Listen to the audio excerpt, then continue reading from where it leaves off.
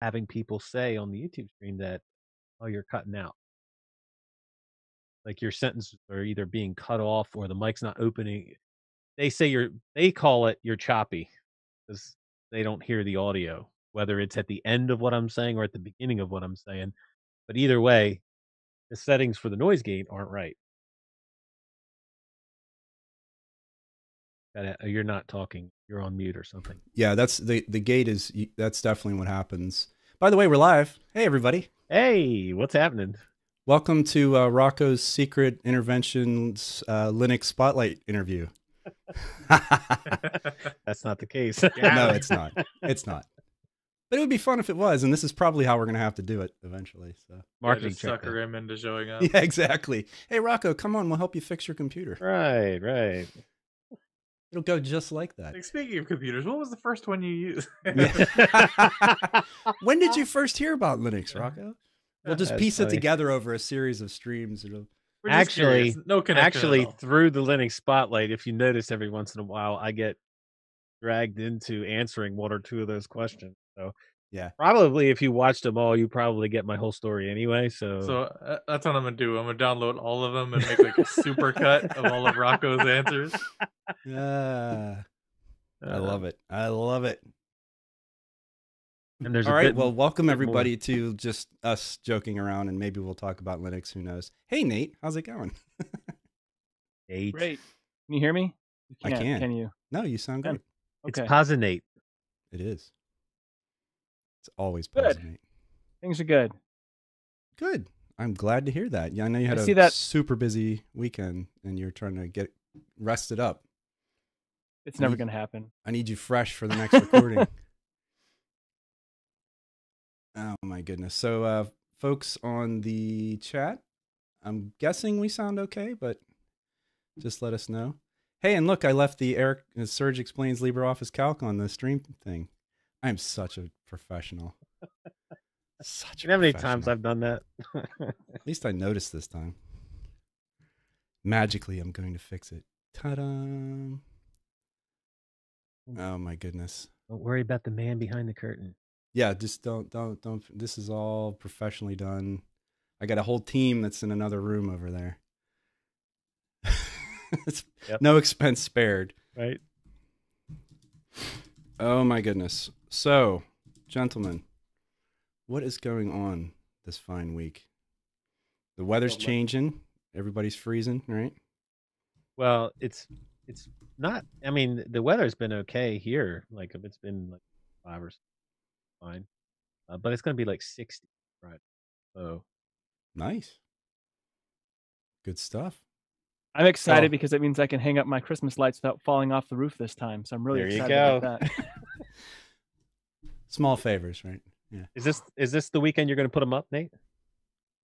Well, I've already started, but this is the weekend I'm going to hang all the real fancy things. So, my primary lights, as I like to call them.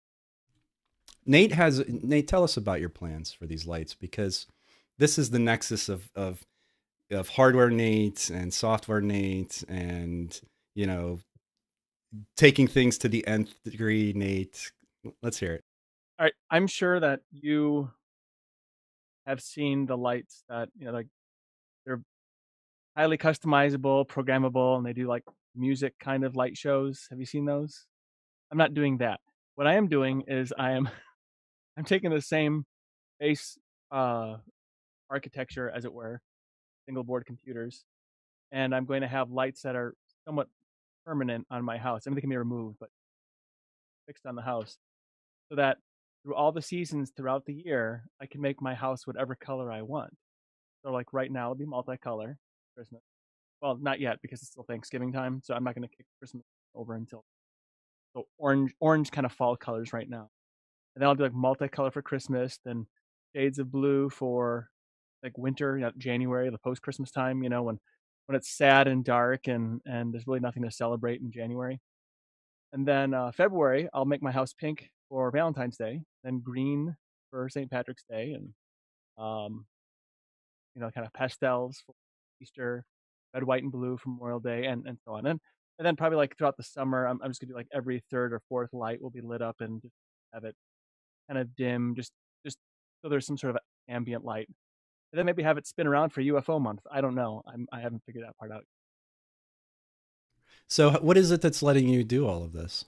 It's a Beagle Bone. I'm using Falcon Pi Player FPP. It used to be for the Raspberry Pi only, but now it's for the Beagle Bone has kind of taken a lot of what they mostly develop against. And so I have these like hats, I guess you want to call it, that sit on top that break everything out. I bought 1,000 lights that I'm going to hook into that, and then I'm going to use all my old, like regular traditional lights. That's going to go into like another, like a, for lack of a better term, like a daughter board that will power all the AC lights or whatever I want. So I could do, bubble machine, smoke machine if I really wanted, but I'm not going to go that crazy yet. So how that goes. You're going to be that house eventually that everybody comes to drive by at the holidays. It already is, actually. So I'm just taking it one step further this year. There you go. Someone even brought cookies by last year saying, thank you for the lights. I enjoyed it as my walk to work every day. So fantastic. I saved the note. It's on my fridge. So what do you got, like parameters you can put in, the speed, the color, like the pattern, all that kind of stuff? Or whatever you can dream up, you can do pretty much. Really? And powered by Linux. I assume so. Is this a UI type thing, or are you doing this through a command line or it's called file? X-Lights. It's a cross-platform application. I believe it's Qt based. Because that's why would you build anything other than Qt, right? I mean, if you're going to have an actual user base anyway. Yeah, I bet. Okay, never mind. But yeah, so it works in Windows, Mac. Real subtle, nice, smooth, smooth. Kind of slipped it in there, man. So, and you can download it for anything. It's an app image. I'm just going to run the app image X-Lights, and I set up each of the brands basically that have each channel can basically take 750 lights or so. I'm going to do 2 channels of 500, and then I'm going to do several channels. I haven't got it all mapped out yet of all the rest of the lights. I'm not going to do like obnoxious, like bright, hey, look at me. Just kind of subtle, just shift things around, and then turn on and off automatically. Next year we'll go for crazy. I'm looking. Well, I honestly think this is a good opportunity for maybe the crossover of the holiday season lighting. Everybody, there's a huge audience for that, right? And then the home project of a Raspberry Pi, and then Linux, and maybe there's some things you could put out there about this, Nate. It's an amalgamation. It's like a sandwich, or maybe a stew of all the different crazy hobbies that I have, and all express itself at once. I could eventually tie it into like smart home stuff too. Like when I pull up on my phone or whatever connects to the network, it can the house can celebrate or something. I don't know. Something exciting like that. He's home. Yay! That would be fun, actually. Fantastic. All right, cool. Mr. Adam, John Euler is my spirit animal. I love it. Sort of a reverse heckling. Yeah. How are you, sir? I'm all right, man. I'm hanging in there. Pretty stressed at work, but I got a week off next week, so 3 more days, man. 3 more days. Holding in. Good stuff. Just been trying to tie up some plans before the holiday, and so you were telling me about trying to get Ansible and stuff running on that Mac that you were using. Any luck getting your DevOps stuff going? No, it's incredibly dumb. There's no reason for it, but it's just like, hey, this is what's happening. So, I increased the max file descriptors. I increased the max open files. I figure maybe it was the out of memory killer that was causing the problem, but memory never even goes up. I have no idea what's causing it. Probably some crazy security thing they did in Catalina to make life hard. Yeah, it's frustrating, but that's what the Linux VM's for, right? I guess so. Yeah, I made the joke to you about the Mac subsystem for Linux. Yeah. Yeah. Who knows? Yeah, I may have. There's no proof of this. I may have tried out Catalina in a virtual machine, and I mean, want it's pictures. no, didn't happen. There's a EULA that I didn't agree to and didn't install. None of this happened. It's all theoretical. But I mean, it's Mac. It's lovely. It's polished. I mean, their terminal is really something. I don't understand why it's. I mean, it's No one obviously. uses it. Is that it? Yeah, everybody uses iTerm. Okay. Nobody uses terminal.app. Terminal.app is like somehow worse than Xterm. Yeah. Just like nobody uses the text editor or whatever. What is it? Yeah, text edit. Yeah. Text edit. Yeah. Yeah, because expected to be a text editor, and then it's like, oh, it defaults to like rich text format. Yeah. Yeah, it's like okay. Yeah, So anyway, there are a besides lot of that, built-in stuff no one uses. yeah. Well, it was funny because I used to love the dock, and I had to say that I was a little, I don't know, it didn't have the flexibility that I guess I remembered it having, and anyway, I mean, a very minor commentary, but it's it's lovely. It's Mac OS. So anyway, Rocco, Yes. how's Pulse Audio treating you? Pulse audio is Pulse audio. It always is and always will be an issue. But I mean, I'm not having major sound issues. I'm just having maybe lack of knowledge for audio. Well, we will be happy to. I mean, so Nate recently started using Pulse Effects, and he's had great success with it, with cutting out just sort of all of the background. You see, he has about 300 computers running around him right now. Yep. And there's a little bit of fan noise in the background. In the Bat Cave. Yeah, yeah. In the super cubicle. Yeah. So, or the tech dungeon. I mean, there's so many different ways you can go with that. But so anyway, he did the gate in Pulse Effects, and it's made a huge difference in just editing the recordings and the stuff we've been doing with DLN Extend. Oh, by the way. By the way, I finished the episode today. Did you? Very good. Thank you. Which one? The latest one with were you talking about? What were you talking about? We don't remember. I don't remember. I just listened to it today. Yeah, exactly. I haven't listened to it yet, so no spoilers. You listened to your stuff? I haven't listened to it. Yeah, I like to make sure I don't sound too stupid. Oh. I don't. Okay. All right. Almost made it. Almost. No, we've been having fun doing that, but yeah, at first, it was tough because Nate didn't have any kind of gate on his microphone, and so there was just all this fan noise, and it was just a constant open mic, right? There was no cutout, and that's what a gate's going to give you, is that at some point, if you're not making enough noise, it just stops. So there was a lot of editing to just sort of clean out that white noise. And then, of course, now it's winter, so Nate's furnace is kicking on. So now he has to shut off his furnace when we record. One time I forgot to turn it back on. That was fun. Next morning, like, what is wrong? Oh, furnace is off. Oh, my goodness. Yeah, so I have an interview Friday, and it's going to be, up to 60, which means in this room it's going to be about 85. Mm-hmm. So, and of course, I don't want no fans on in the room, and so it's going to be fun. Yeah. Yeah. Well, so for the gate, I mean, if you use kind of the default settings that are in, let me see what Pulse Effects. I haven't checked the default settings in Pulse Effects, but defaults in OBS is what I'm using now. They don't take care of it. So the key that I've found, at least on the gate, is the threshold itself, obviously. Which the default that you get in Pulse Effects is not what you want.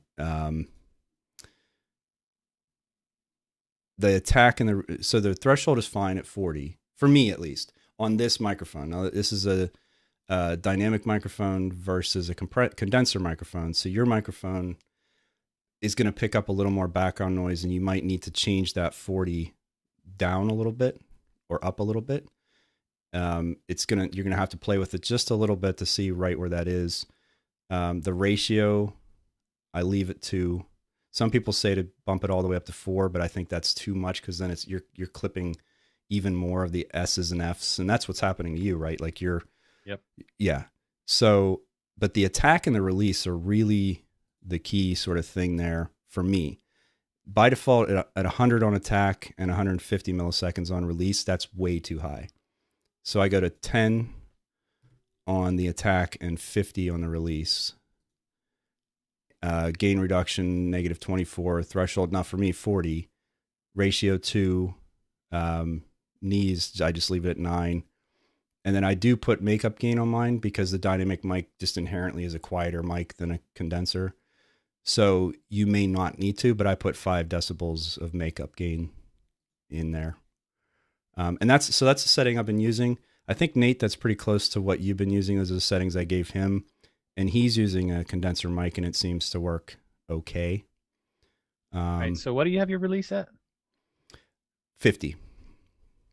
I mean, you can only polish a turd so much. I mean, it's still a turd in the end. So Thanks, Nate. I appreciate that. And the threshold, you said? I have it at 40 on mine, but again, you may need to play with that. So if you have it too low, it will clip more. Yeah. Well, I have it. Okay, so I have it set at on OBS. I have it. Thought it was better at 45. I mean, the key that you're not trying to really, because you're in a quiet room. It's not like there's a ton of noise around you. A gate for you is just cutting out fan noise, keyboard noise, mouse clicks, just sort of the light noise that's around you. And that's mostly for my situation. It's the same way. I don't have a ton of background noise, but I like that it closes off so that if I am moving around, then it's not going to just pick up all kinds of different sound. And I also think it does a good job for breathing.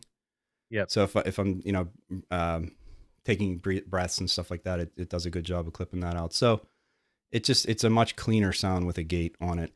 Now, I don't use the noise gate in OBS. I use the expander because the expander is actually the equivalent of the gate in Pulse Effects. You have the same settings. So I used to use 4 or 5 different filters, including the expander, but I was having so many issues, audio not sounding right and everything, that I just took it down to the gate and limiter.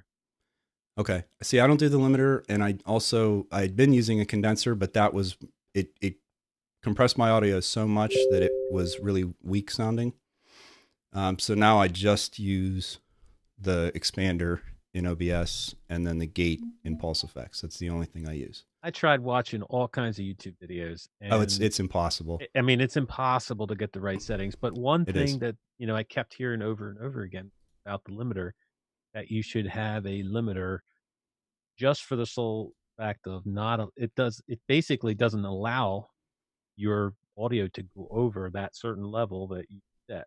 So you're not going to be clipping because it's not going to allow that. Got it.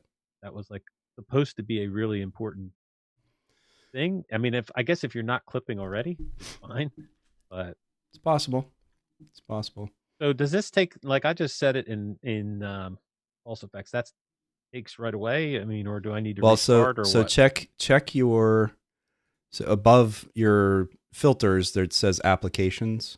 Yeah. You want to click on that and then make sure that it sees an application is open.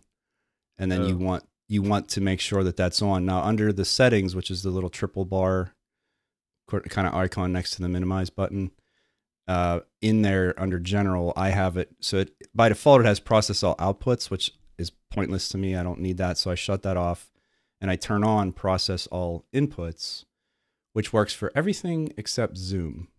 Zoom refuses to be automatically selected. So when you start Zoom, Surprise. Yeah, I know. You have to turn it on, but once it's on and it's fine. So it took me a while to come to terms and really to get Pulse Effects working right. But now that I've been using it, it works perfectly. It's fantastic. If you use the Flatpak version, don't use the natively installed one, because then you have to get all the filters and plugins, and it's a mess to get all that installed because it doesn't do it by default. None of your filters will work. You have to go figure out which libraries you need. It's a mess. The Flatpak's just completely self-contained. It just works perfectly out of the box. So, all right, dig it. Cool. All right, well, just play around with that. I mean, if you have any questions over the next couple of days or whatever, just let me know. But maybe you can send me in Telegram. Yeah. The noise gate ones, and I'll just take the screenshot of it. Yeah. Yeah. Okay. I can do that. I use Linux. I can do anything. Right. Exactly. Oh, we have so many fine folks in chat. Steve is here. Carl, Ali, Ski Meister, John, Linux City, Anselm. Geez, we got a whole bunch of people in here. Tony, what are you doing up? What time is it over there? Tony's always Maybe he up. works the midnight shift. Tony he's a champion. Ali too. Yeah, actually Ali, it's late over there as well. You guys. So, I talked about this a little bit on my last stream, but I'm certainly not suffering, but I had internet 50 megabits down and 50 up, so a Fios fiber connection. And I was unhappy because new customers were getting 3 times that speed, actually 5 times. So they're getting 250 as the starter speed for a third of what I was paying. And I kept calling and saying, this is so unfair. Why can't I get a break on that? And they're like, well, that's for new customers only. And I did stomp my feet and I'm going to leave. And they're like, sorry, there's nothing we can do. And, so finally, last week I got the right person on the phone, right? And was able to get 500 down, 500 up for the same price. So basically, I'm happy paying that because now at least I feel like I'm getting my money's worth. And I have to say, downloading stuff is silly now because that 10 times speed difference, I mean, so someone mentioned Pop OS earlier, and I thought, hey, I haven't tried the new one yet. I'll download it. It took 1 minute to download. Yep. And I'm just like, okay, yeah, that's nice. So the distro hopper's dream, I'm telling you. Or nightmare. Bad. Yeah, or nightmare, depending on how you look at it. All over. Yeah. Well, I got a 1 gig connection, so I'm with you, brother. It's very nice. Is that fiber or cable? It's Comcastic. Oh my goodness. Same here. You poor What man. I have, Comcastic. Which means I don't have that kind of speed. Which means that it's never always going to be 1. Because it's always going to be something or up to. Yeah, up to. Yes, exactly. That's it. And do you have data caps by any chance, or No, is it just that general sort of if you use too much, we're gonna? They don't ever, as far as I know, limit anything. But I have to pay extra because Atlanta, right? pay extra to have unlimited, and it's like $35. But that's something, right? But I use regularly like over 3 terabytes a month, so yeah, I think I'll pay the 35. Yep. You know what? And that's what I was saying to my wife because I was so upset about the whole we're paying 3 times as much, and she's like, yeah, but we use it for everything. We don't have cable, we don't have landline, we use a voice over IP phone, we stream on everything. We use our internet. I don't know what my stats are for how much data I use in a month, but it's got to be astronomical, and and she's right. So for what we pay, I mean, it's essentially all of our utilities in one, besides electricity and stuff like that. But I mean, it's all of those utilities in one thing. I mean, we pay for Netflix and a couple other streaming services, but for the most part, we cut the cord years ago with cable and all that stuff. So sorry, Nate, you were going to say something? I have Scamcast and or Xfinity, whatever you call it. But I don't have those kind of speeds, and I'm limited to 1 terabyte. And I think I pay for, I think, 150 megabits per second. I think I get 80. So I figure if I got 50, that seems about right Well, for that Scamcast. seems a little unfair. I'll say. Oh, and I You spend get about, half of what you pay for, you know. yeah, That's good and enough. I think I spend about $70 or $80 a month for it as well. And I don't have TV. So it's Now, the best deal in town. To be fair, though, when you talk about those kind of speeds, like gigabit speeds and all that, that's really reliant on the other end of that connection as well. So you're not going to get that, you know, any random website or any random like downloading files. There's still plenty of sites where I'm getting the same or worse download speeds. Like, I'm never going to let this go. But any PPA that's being hosted by Ubuntu, every single one. Oh, it's so bad.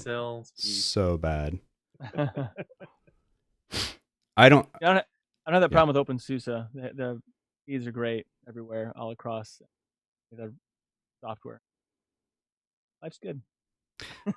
Now, a lot of places are, you know, co-hosting or you know, geo-hosting using you know, different ways of mirroring their data and stuff like that. So a lot of times they'll have something close to you, and so, but it depends on the site, right? Oh, and I heard a story this morning about Google's going to start shaming slow websites and put like a badge on the site or something. It's a basic. I'm not. I think that's terrible. They deserve it. They need to step their game up. That's Google's take on it. All right. Everybody be quiet. Oh no, here we go. Oh, I'm out, guys. It was real. All right. I'll have to join you there, Adam. See you later. Hey, Michael. Good to see you. I'm out. Are you sure? Yeah. Oh, we are. I'm sure he's still out, happy. Jury's still out. How's it going, man? Sports. No sports. Okay. Sports ball. Awesome. Yeah, sure this is sports.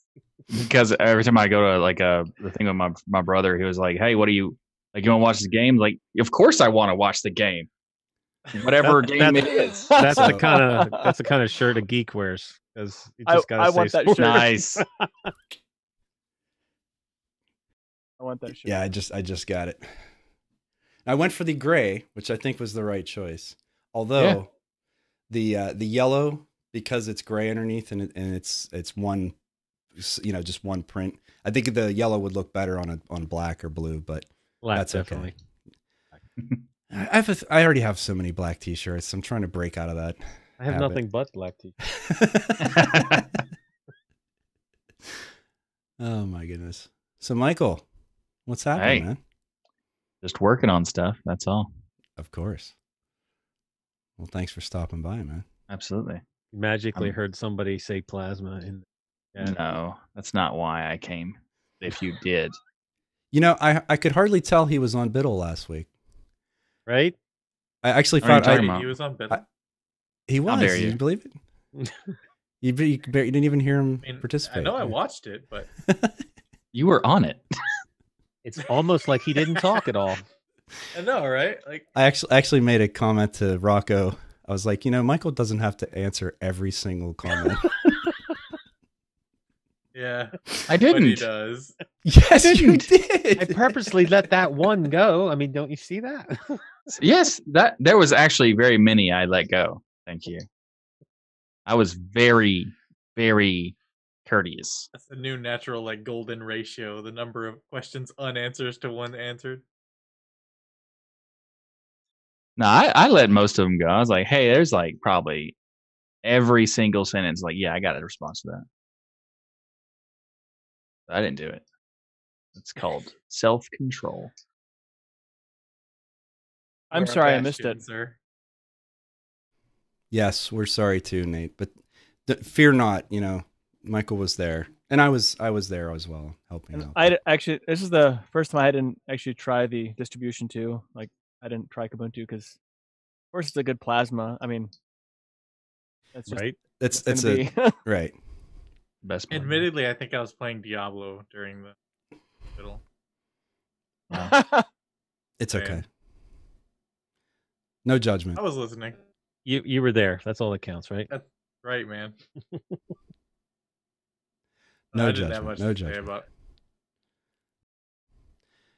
Yeah. Well, I nothing mean, that what is wouldn't there to get me say? like nothing that wouldn't get me caned from the plasma crowd. It's you know, it is the type of thing that I don't know what, you know, it's like Old Faithful. Like, what's interesting to say about something that is just, yes, it changes as the plasma versions get released, but it's Kubuntu. I mean, to me, that just basically says, it's like one of those brand name things where you just say Kubuntu and it immediately makes me think like stable, always works, you know, I can do whatever I need to do without any kind of fuss or problems. It's just makes sense out of the box and I don't have to do a lot with it. I mean, It's kind of like Mint. A little bit boring. well, and I give it is boring, right? And that's kind of the thing. Like, what do you say that's interesting about it? I mean, especially if you use it all the time, because then it's like, oh, there's a new release, there's a new kernel, there's a new video driver. Like, okay, Well, I think that's because KDE Plasma lends itself to being what you can make it and not what it is by default. Because everybody's going to switch stuff. Everybody's going to move stuff around. I don't know many Plasma users that use the default settings. no, Probably Michael. Michael probably does. Even No. I No, don't no, use that's the right. default settings on plasma. you really can't. If you're using Neon or something where it's vanilla, you just nah. The only reason you can use default Plasma is using Kubuntu, which changes almost all the defaults in Plasma. Yeah. Yeah, that's the only reason. That's why Kubuntu is the one I talked about with people and I promote to people, because when I say Plasma is great and they try on something else, they're like, wow, there's so many things that are weird and broken. And like, yeah, because you shouldn't be using that distro. Plasma's weird. Well, I mean, I already appreciate Ubuntu just because I'm used to, you know, Debian based and apt, and it's just the way my mind works. And so it's basically Ubuntu with the best version of Plasma for me on top of it. So, I mean, it's really hard to go wrong. And with this latest release and the 4.3.5 NVIDIA driver on my laptop, which works perfectly, finally, you know, it is close to being as perfect a Linux experience as I've ever had in, you know, the last 15 years, which is saying something. So look at the look of determination on that man's face.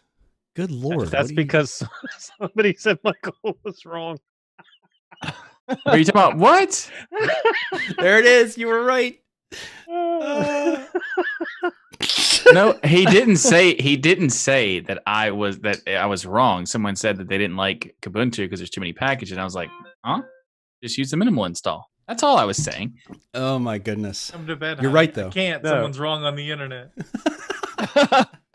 I'm not. I would never do that. You know what? God, Sleep. I mean. Yeah. It's actually one of the most ridiculous things that people complain about. Oh, there's too many packages. Just uninstall it. It's not that hard. Well, and he's right though. The minimal, if you do the minimum install, it is pretty darn minimal. I mean, there's not a lot left after you check that option.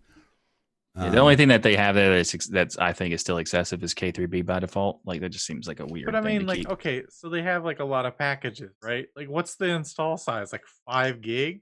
Like, No, is that really that big? I mean, it's only slightly larger than the compressed ISO. Like, Yeah, it's not very big. Yeah. yeah, I but don't even like- think. I think, but they take, but even if you take the full Kubuntu, it's like 5 gigs. You take the actual minimal install, it's like 2.5 gigs or something. yeah, so it's like, I don't know. It seems like kind of a moot point. It's tiny compared to like Mac OS and Windows and other. So small. I don't Yeah. get it. But it's just I love the argument about how people say that stuff is like certain window managers are lightweight and some are like heavy and blah blah, and then every Meanwhile, single like, one of those Plasma's heavy got the ones, same like memory usage as XFCE and the others, right? right? I mean, they say that Plasma is heavy, but they're completely wrong about Plasma being heavy. That's never been true. There was It's a really only bug true these days 10 with years ago. GNOME. Yeah, and that's also just because of JavaScript, because they chose JavaScript for some reason. But the Plasma thing is like, it's the minimum requirement for Plasma is 512 megabytes of RAM. That's a just computer. ridiculous. Yes, a computer from 15, 20 I years don't ago. know if I'd want to run that computer. It's not But a it's good that- recommended. but that's It's good just that a it could. possibility. They recommend a minimum of 2 gigs, but I have this little idea book, this Lenovo Idea Pad or something like that. I can't remember what it is. 110S. It's got a 2 gig of RAM and then some sort of Celeron processor, 32 gig of storage space, and I'm running Plasma on that, and it's smooth as butter. I mean, once you start a browser up, you're kind of hosed, but outside Now, of do you that, have to turn off the compositing at all? Once you start a browser, you're host. No. That's awesome. Yeah, it looks great. Just don't do anything. Yeah. Well, just don't use browser stuff. That's why I'm a big believer in. It's all Gopher, man. So that whole conversation around XFC and Plasma and which one's lighter and the memory footprint, that was interesting enough, just as a thought exercise. But my mind goes to the usability, and I'm not knocking on XFC. It's just personally for me, so people say, oh, well, Plasma is like the settings are everywhere. It's so complicated. There's so many settings. When I go into the XFC settings, I honestly don't think it's that much better. Personally, I mean, there's a lot of stuff in there, and there's also weird things like if you change the theme in one place, you have to go to the window manager setting, and then you got to change the theme there. So I'm not trying to start a flame war or something here. I'm just saying it's different strokes, right? You're used to how it works in XFCE. So when you go to Plasma, you think this is just overwhelming and confusing. I'm used to Plasma. I go to XFCE and I think the same thing. So it's all perspective. I use GNOME. I'm used to one button on my mouse. We don't scroll here, folks. There's no right click. No, there's one single click, and that's all you get. That scroll bar is meant for grabbing. I had an email the other day, and it was from a guy who was talking about Plasma, and he said to me, "How can I get rid of this cashew?" Wow, what version was he running? I said, I always thought it was a kidney bean. The cashew is that's a long time ago. They went to the hamburger menu and everything. What? And why is it always food? Anyway, they went to this other menu. It does look like a cashew. Here he's running CentOS, my favorite nut. CentOS, however you want to say it, CentOS. Yeah. And I guess the latest version of Plasma for that is 4.2. I mean, there's no way the latest of the latest CentOS is that old. No, he's on he's 7, not on the maybe, latest. Yeah. He's on 7. That's what it is. He's not on the latest CentOS. He's on 7, and I forget 1908 or something. Well, I would say 1. Why are you using CentOS as your desktop? 2. Why are you using an old CentOS as your desktop? Well, he obviously has a reason why he's running it. I don't know what that is, but nobody would run that without a reason to run it. But it is possible to get rid of the hamburger menu, not possible to get rid of the cashier.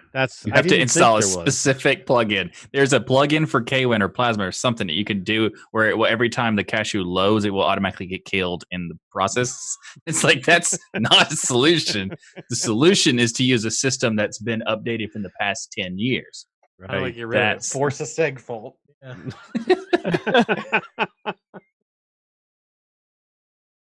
Yeah, I thought that was pretty comical.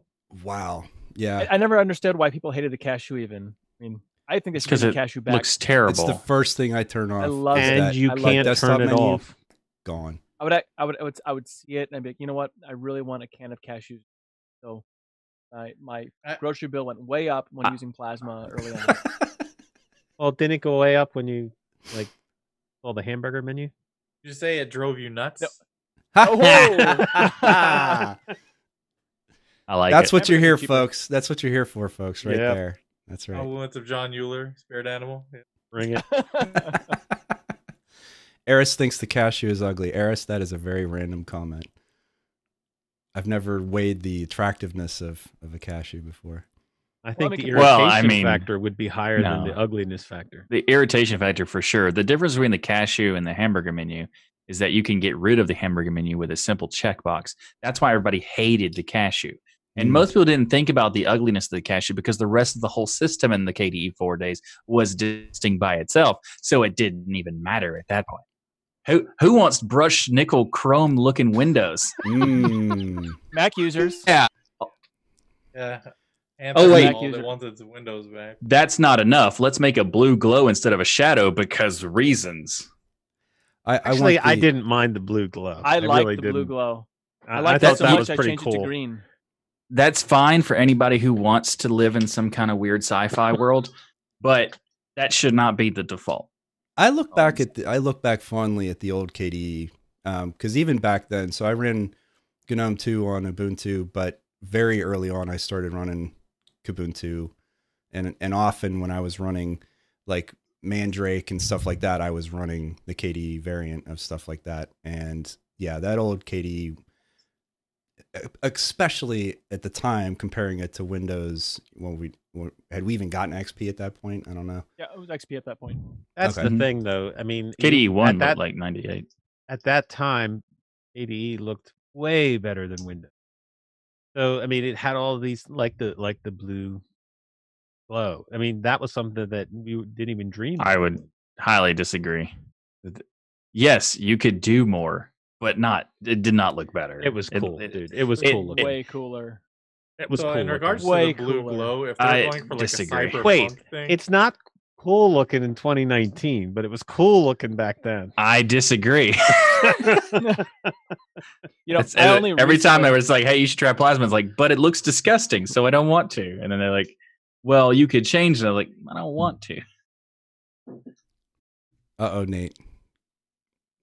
Looks like John's saying Amiga OS for the win. Yep, and I just told him that Workbench is still the best desktop. Nice. Well, I don't use it. Like a clown one. Nate, I have a question. Sure, Go ahead. fire away. No, go ahead. Finish what you're saying. I lost it already. I'm Sorry. So I think if Plasma was going for like Plasma was going for like a cyberpunk thing with the blue glow thing, that more of like a cyber chump thing, because it just does not look good at all. I loved it. I thought it was blue awesome. glow. It reminded me of like some teenagers like riced out Civic. Yeah. Yes, exactly. Underneath. That's why I liked it. Yep. I agree. I want blue lights everywhere. Actually, I want green lights now. My windows better be wobbly, fast, and furious. I have wobbly windows on still. I do. Put them on plasma. Not extreme wobbly. A little bit. A little wobbly. Like a little elasticity to my windows to say, hey, these are more than just a floating thing. Well, that's one of the things I said on Biddle, Nate, that the default wobbly windows in Plasma are perfect. They wobble just enough, I mean, to make it look good, but not annoying. Right. A slight wobble that says, I'm not drawing on parchment paper. I'm actually drawing on silly putty. That's not. I take that back. That doesn't sound good. That doesn't sound good either. But I get your point. Yeah. So I was actually going to ask you, Nate, about any further adventures with your new CAD software. Fusion 360. Is that what it's called? Yes. My Autodesk runs in Linux using Lutris super awesomely. Which, by the way, that's actually the first thing I've ever installed with Lutris. And I was actually a little. I had a hard time figuring out how to use Lutris. Don't tell anybody that. Keep that a secret. And can't count either. 90s was 5 years ago. Well, the 90s was also 5 years ago, because I'm going to stick with that. I graduated high school 6 years ago. Right? There you go. Anyway, it's been very awesome. I've really enjoyed using it. I'm building something I've already made, like something I've actually fabricated. I'm turning it into a CAD object so I can create some prints, so I can give those plans away for this. It's my home education command center. It's got card holders and folds up nicely. And well, anyway, so I'm putting it together so I can give people the plan, so that if they want to build it themselves, I can just point them to everything they need to get going with it.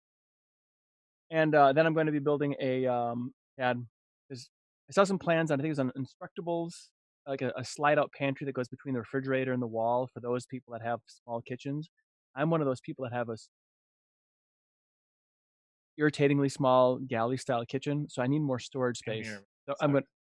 Yeah, it's just. I mean, whoever designed the kitchen, I want to bust a chair across their teeth. I really do. I just. Obstinate. Here he is. Right, there he is. He's changed midstream. But anyway, so I want to. I'm actually going to. I'm going to actually tear some walls out, but that comes later. I want to pull out pantry so I can put like my chips things in place. Not that you very many chips. You know, sometimes I got a hankering for some tortillas and some salsa con queso. You know. But, So I'm yeah. kind of scatterbrained myself, and so I need to go back to DLN extend episode for a second here. Okay. Nate, where was the parting goodbye? Where was Did we the? forget We that? normally hear you say "see ya," "see yas." Maybe Eric And cut that out. Eric must We have didn't. cut that out because He didn't. We didn't do it this week. That last voiceover bit I had to do because when I went to the recording, I was like, we forgot to say "see yas" or "goodbye" or anything. Like we just stopped after the "where you could find us," and we want to continue the discussion like that. Yeah. There was nothing, and I was, oh my god. Only a few episodes in, and they've become pretentious. I was gonna say, like, what happened to that, man? You didn't even say goodbye to me, dude. You know what? It It was was an accident. Yeah, and we just that night we were recording, and it was just kind of like we got a little later than we wanted to. Yeah, we had a long day. It was just kind of like let's just finish up because the previous week we had Mr. Is that the bunny face thing from Donnie Darko? From Donnie Darko? That's what it looks like to me. I'm not sure. I have to look at it. Hold on. That's exactly what it looks like to me. Yeah. Anyway, Rocco, I Frank apologize. the rabbit from. Sorry, go ahead. I said Go I ahead, Nate. apologize. I'll make sure that a CS is in there. I think I had my army. You can't hear duty- it. They were asking if it was Donnie Darko mask. You're not muted. No, I know I'm muted because I'm saying that she can hear you. Okay. Hey, she. What a nice guy, huh? Right? She Yeah. can hear you. Yeah. You're Anyway. streaming. Why are you surprised by that?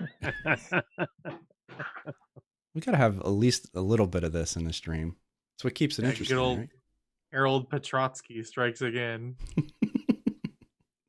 Nice. Bonus points for the reference. No one else will get it. I love Yeah, I it. love I it. think No, I don't. get you it. won't. You won't. You Don't won't, worry. Yeah. It's just for the cool kids, all right? We just Fine. I know I'm not that. I'll stay down here under the Yeah, cool kids. get down there. This is like Hollywood fine. Squares. Actually, that would be fun if we did like. How many people would you need for that? 9. I think. 9. No. Oh my god, that is it. That's my next idea for a stream right there. All right, folks, Hollywood Squares is happening with Linux stuff. I love it. You have you have to have We're the doing it. Spanish flea music though. You know the Spanish flea. Ba-na-na-na, that song? na-na-na, na-na-na.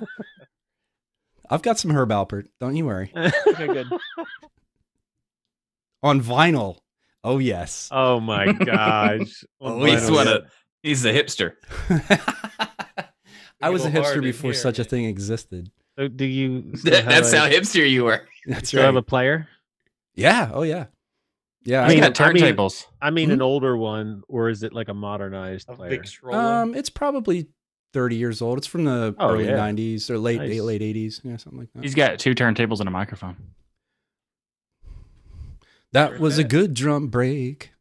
Okay, Oh, somebody got the reference. I like it. I did. Of course, it's Beck. How can I not? Yeah. There you go. I need to I'm get old a enough. turntable because I have all these like really cool old like kids records Oh my gosh. that Nate has one of everything in that basement. Have we figured that out yet? Like, except I don't have a turntable. I think you should be on the next episode of Linus Tech Tips Tech Hoarders. Oh yeah. He has a tech orders thing. I know that. Don't let him know about my laptops. They're not The hoarding. little Nice. Scuffy the tugboat. Everybody loves a Scuffy the tugboat. Gotta watch out for Who Kappa doesn't? now, Eric. yeah, there goes my stream. All right. Oh Thanks, my Nate. gosh, $42,000 later. Yep. Thanks, Nate. Now this content is directed towards kids. Enjoy paying for that BMW you didn't buy. Listen, children of all ages, right? There you go. I'm a child. That's not good enough anymore, Eric. You just Very killed it. complicated. Thanks. Very You just killed it. complicated. Yeah. I'm a fan of Techmoan. Have you seen that guy? Oh He's yeah, like, yeah, Love I that guy. Techmoan. I feel like I owe him money because as much as I watch, Nate, did you watch any of the Explaining Computers? I have. Isn't he great? I like how dry he is. Oh, isn't he fantastic? It's the Yeah. best thing ever. Unless we're I going to feel like unbox He's we the cut most, the tape he's here. the most interesting, boring person. Yes, he is. In a way, I feel like I've been in trouble watching him a few times. Like I don't know why. Like he's talking like Yeah, I did something wrong. You know, it's I don't know. yeah, like it's some kind of like academic remediation. Yeah. You failed the test. Now you have to hear the lecture again. Oops. Yeah, I Techmoan I've been watching for literally years, and it was when he was still doing like the dash cam videos. And Oh, that guy. Okay. yeah. I recognize the name, but then I was like, no, I'm not sure. Then the dash cam. Okay. Yeah, totally. Yep. And then Explaining Christopher, is it Barrett or Barnett? It's something like that from Explaining Computers. Yeah, he's fabulous. Yeah, it's Barnett, right? Barnett, something like that. Yeah. Yeah, LGR. I don't know who MDSJ is, but LGR. LGR is good. too. 8-bit Murray. guy. Yeah. 8-bit guy. Yep. Yeah. Paraphractic retro recipe. I really like that guy. Kind of quirky. Makes me smile every time. So he's more gaming focused overall, but you guys in a YouTube channel called Ahoy. Yeah. That guy does some really good stuff. Kind of goes into a lot of history and stuff about the old computer stuff or old game stuff. He did like and his videos are usually really long. I think he did one that was like an hour and a half on how the Cold War shaped gaming. What? Okay. It was really good, and he did like an hour long like investigative video on Polybius. Like I think you need to share a link with the class. on I that one. could, I don't know how this internet thing works. It's a fad. I wouldn't worry. You don't have to worry about it. It's just a fad. Yeah. It'll pass. It's like radio. It'll pass. Cyberspace. Well, Yeah, actually, so I his listened to most radio. recent one was an hour. It was an hour long video on finding out what the first video game was. And he's going back to like really old stuff. It was like stuff back in like the 30s and 40s. It was really good, and I think his production quality is so good too. That's cool. He's being very liberal with the video and games part. Yeah. I'll post it in the YouTube chat for anybody else who wants. Oh look, I'm not a moderator, so that didn't go through. I'll chat. I'll Where are post you? it in. No. I just got to find you. Oh. Hang on, give me one Just second. post anything. Just post anything. It's because all you do is come on and Watch troll and thumbs down my videos. I don't blame you for not making me a mod. I'm not saying I'm surprised. I just forgot. I guess you can just like troll? approve the comment, right? No, I didn't even see it pop up.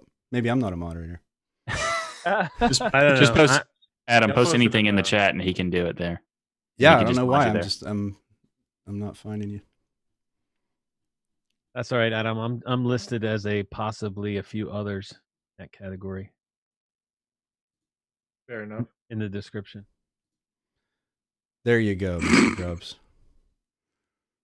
Okay. Well, you didn't, and you didn't say up front though. You didn't. Everybody clarify. enjoy. There's all kind of people. Did that in there not I like need to put. linkify it?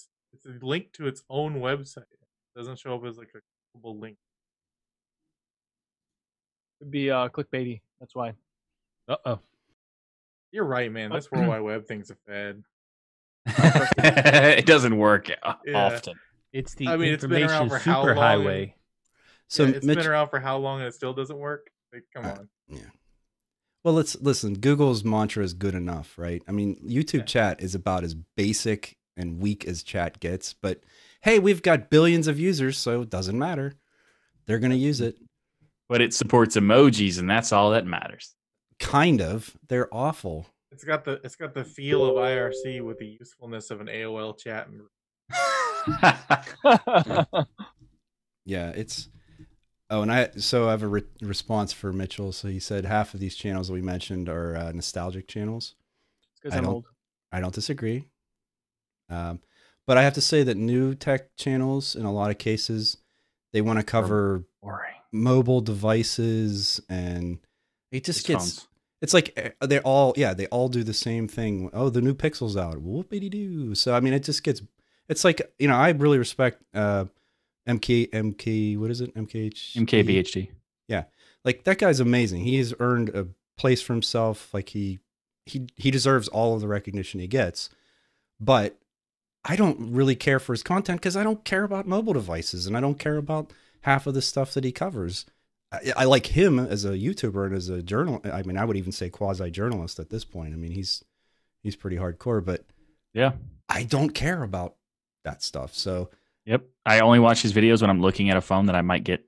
Yeah, what's great about Marquez is that he never took down his old videos, so you can like sort it by oldest. You can see him when he's like 14 reviewing like some HP laptop or something. That's not COPPA compliant, so he'll take those down. That's true. Yeah, they'll be gone soon, but enjoy them while they're there. No, I like to see that progression as well. I'm not a huge fan anymore. I think Unbox Therapy's got a little like weird. It's amazing how he loves everything, even if it's garbage.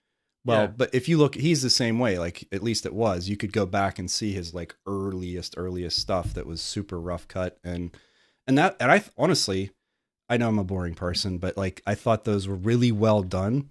Like he did research and he presented them well, and yeah, at some point it just became about being entertaining. So Yeah. Oh well. Wow, it's funny. I can think of many people that I won't say that bill.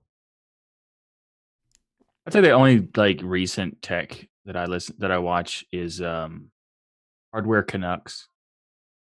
Yeah, I like those guys too. Yep. Agreed.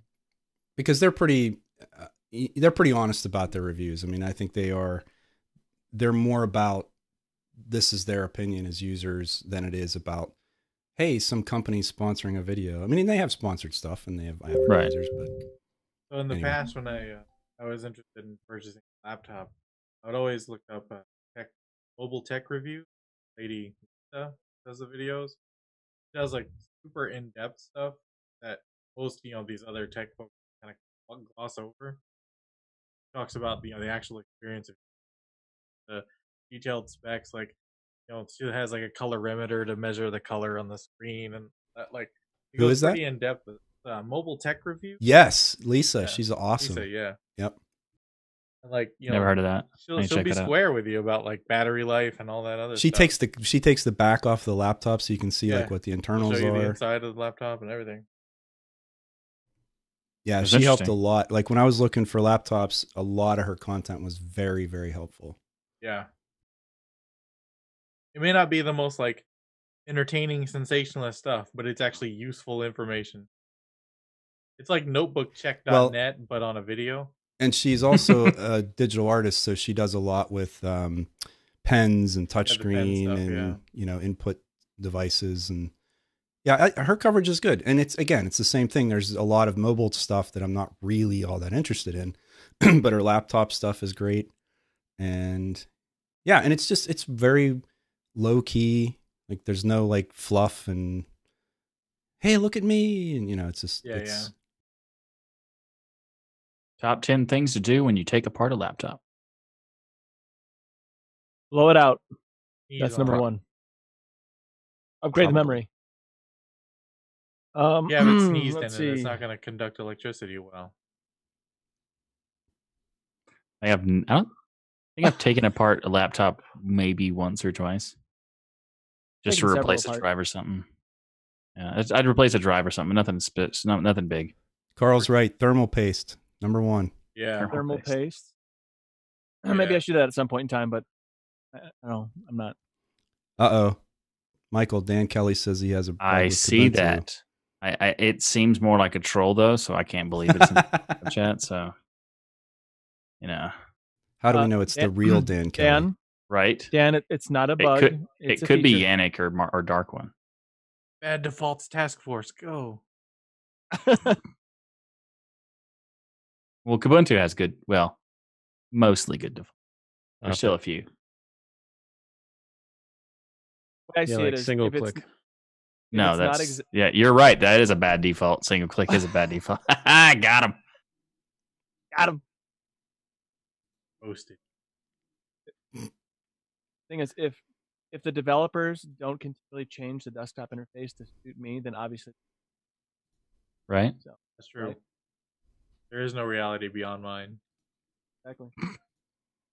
My long as I can preference. access- You're sounding Yeah. like Michael Tunnell. No, my preference is what people should make by the expectation of users. there The an way echo I in here, use Rocco? Plasma is very different. An echo in here, Rocco? There it is. No, it's not how. It's an expectation of users that are not me. That's the difference. Right, because everybody besides me is wrong. No, because expectation of a system are I'm gonna have to change things.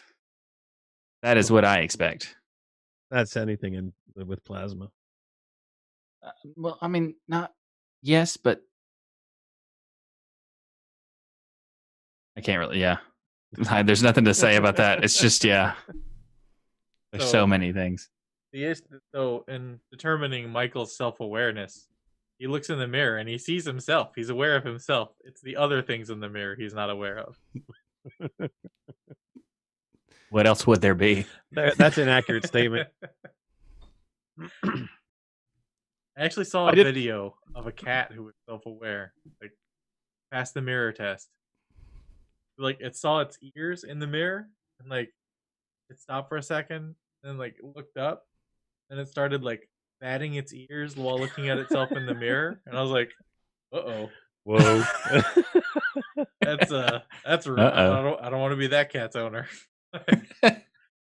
Cat's gonna have like an existential crisis. I once had this. I once had this cat.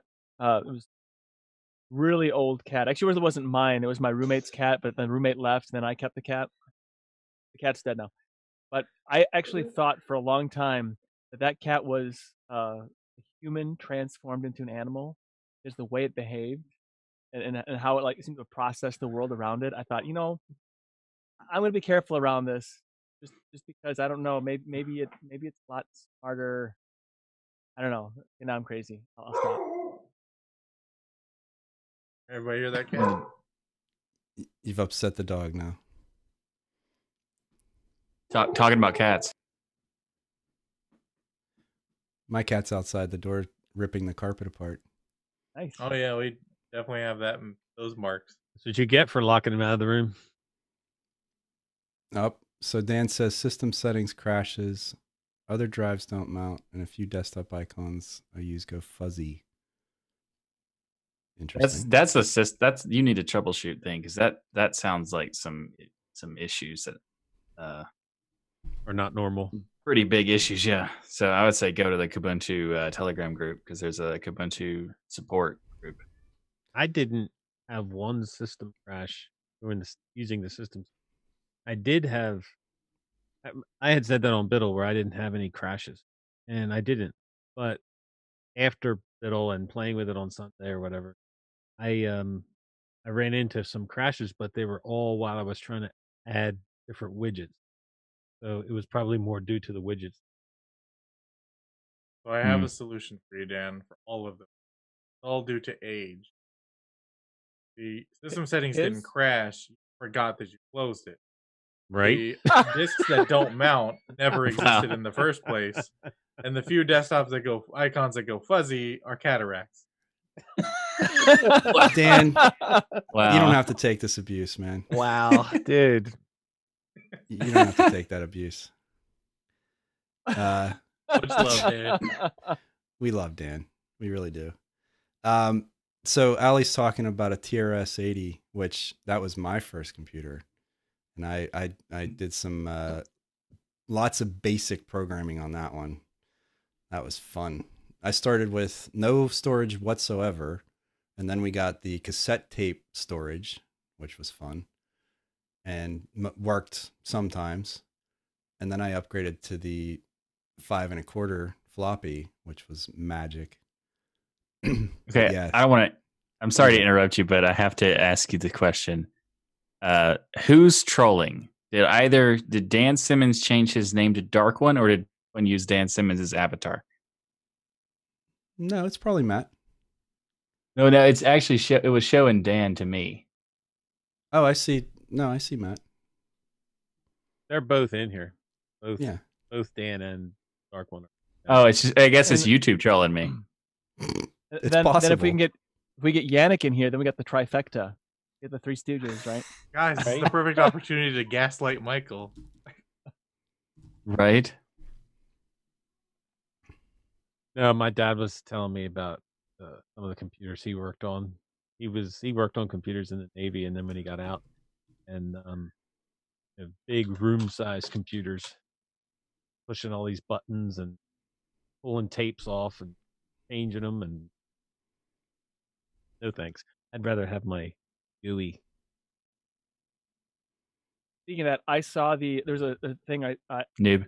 YouTube recommends all these things. And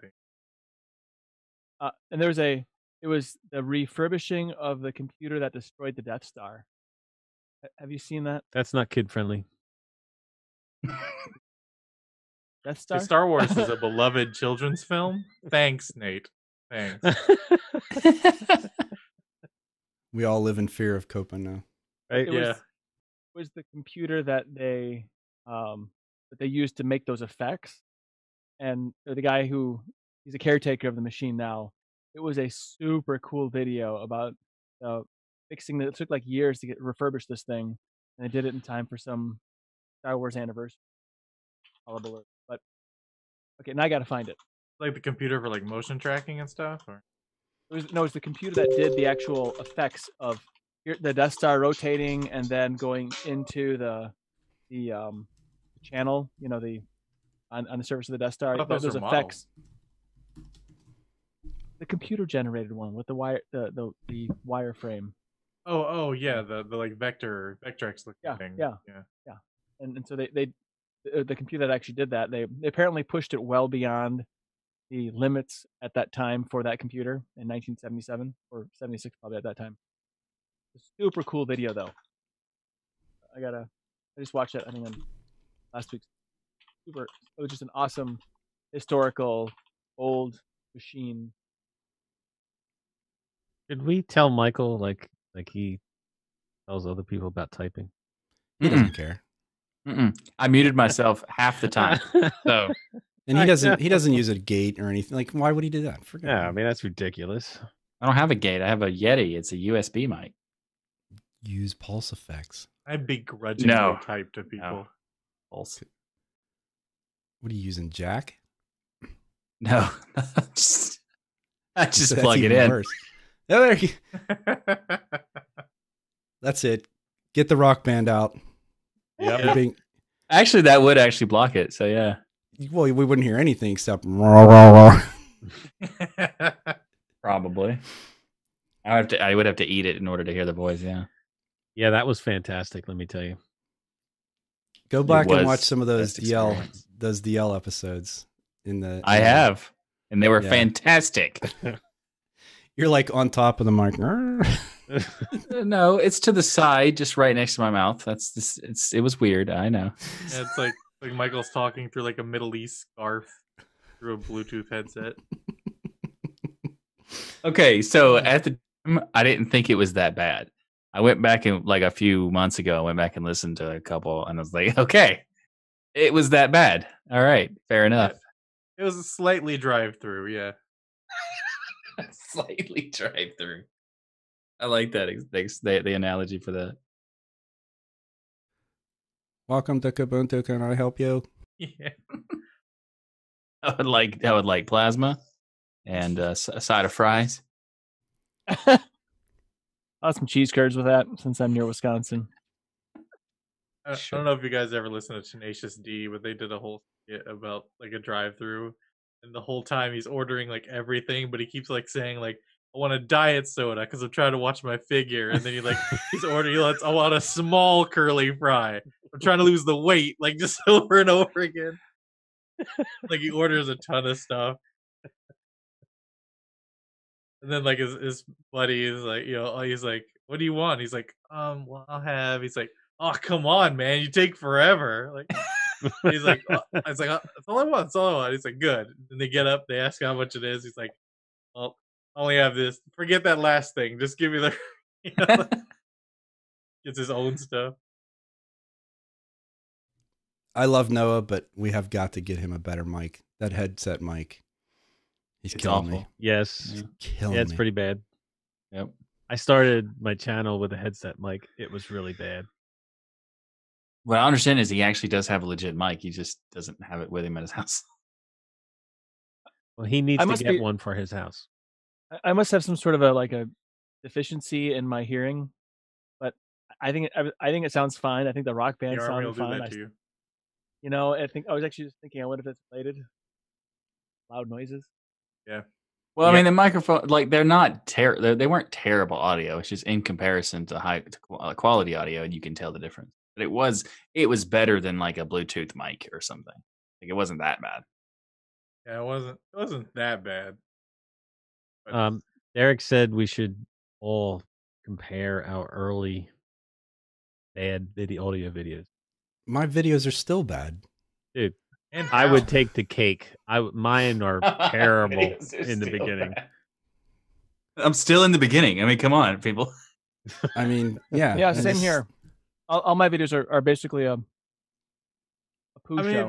if you think about it, like it's kind of unfair these days that like the bar for like production values on YouTube is Mhm. set so high that like for anyone to even consider you on YouTube, you have to have like $1,000 mic and interface and mixer and all this kind No, of you stuff. And it's like, don't. YouTube used to like it just people in front of their like webcams doing wacky Yep. stuff. Like Yeah. Well, you and do no have one to. cared. No one cared that it looked like potato quality and crappy audio, as long as it Wait, was funny. yeah. I didn't The even n- start with a camera. I didn't have a webcam when I started my videos. It was just screen recording. That's all it was, and me Mm. talking. Well, so to me though, and I don't know how many people agree with this, audio is the single most important part. Yes. So the video can be bad. I don't really care unless you're trying to demonstrate something and it's bad. Then I can't see what you're doing. Then yeah, that's bad. But like, if I can hear you clearly, I'm fine. You know. Yeah. Video can be forgiven. Audio cannot. But there's Which so is many why videos. I used a Rock Band mic. Well, there's so many videos though. It's a shame because you think, God, they put time into this, and it's just the audio is so bad. Mhm. And I hate to think I'm being like dismissive, but it's hard to listen to. You know. No, there's some kind of cases where the video looks really good and the audio is just painful to listen to. So it doesn't matter. They kind of Yeah. Because like bad video doesn't actually, despite the hyperbole, doesn't actually hurt your eyes, whereas like bad audio will hurt your ears. Yeah. Yeah. Yep. Yeah, but it's not just even bad. It's like poor quality. I mean, But it's yeah, but not it's just like- like But some like people's audio looking is. at like a low res webcam is not as like jarring or actually like discomforting as hearing like a scratchy, echoey headset Yeah, mic. that's what I'm saying. I agree with you. I'm just saying that it doesn't have to be like jarring to be terrible, and I won't watch it. It just has to be so Mhm. bad quality that it's like I won't. I'll be done. I'll just click off of it. Yeah. And it's a shame because I think a lot of people are creative and have something to say, but On the money. it's not $1,000. Honestly, I have this USB mic that I have was $50, and it's USB and XLR. I paid $10 for a cheap boom arm. I mean, I didn't spend a lot of money, but it makes such a big difference over. I mean, I had been trying to use like a headset mic and stuff, and you cannot get any range out of this. It's impossible. Right. So, I mean, I'm really happy with this mic. Yes, I could spend thousands of dollars on a mic, but I don't know that it's going to make me sound that much better or if my goal is to just be clear enough for people to understand me, is it going to make that big of a difference? No, There's it'll something wrong. change the depth of the sound, but it's not like the quality is not that big of it. Like you can tell the difference between professional level microphone and a $50 or even $100 USB mic, because you can totally tell the difference. But that difference is not so drastic that it matters. Like you can get away with a $50 one or a $100 one, or even like just like a above average USB, or even just a regular like average USB. You can get some for like, I've seen $25 USB mics that were pretty decent, like and that goes surprisingly good. that goes even further, Michael, when you're talking about when like a streaming game. And, Oh, yeah. because you got the game sounds in there, and you got you all can't even kinds of hear. Yeah. No, it doesn't even matter then. Yeah? Yep. No, and you know what? The reason I like it is because it's a dynamic stage mic, and it blocks out a lot of noise. It's very unidirectional, so the only sound that goes in is right from directly in front of it.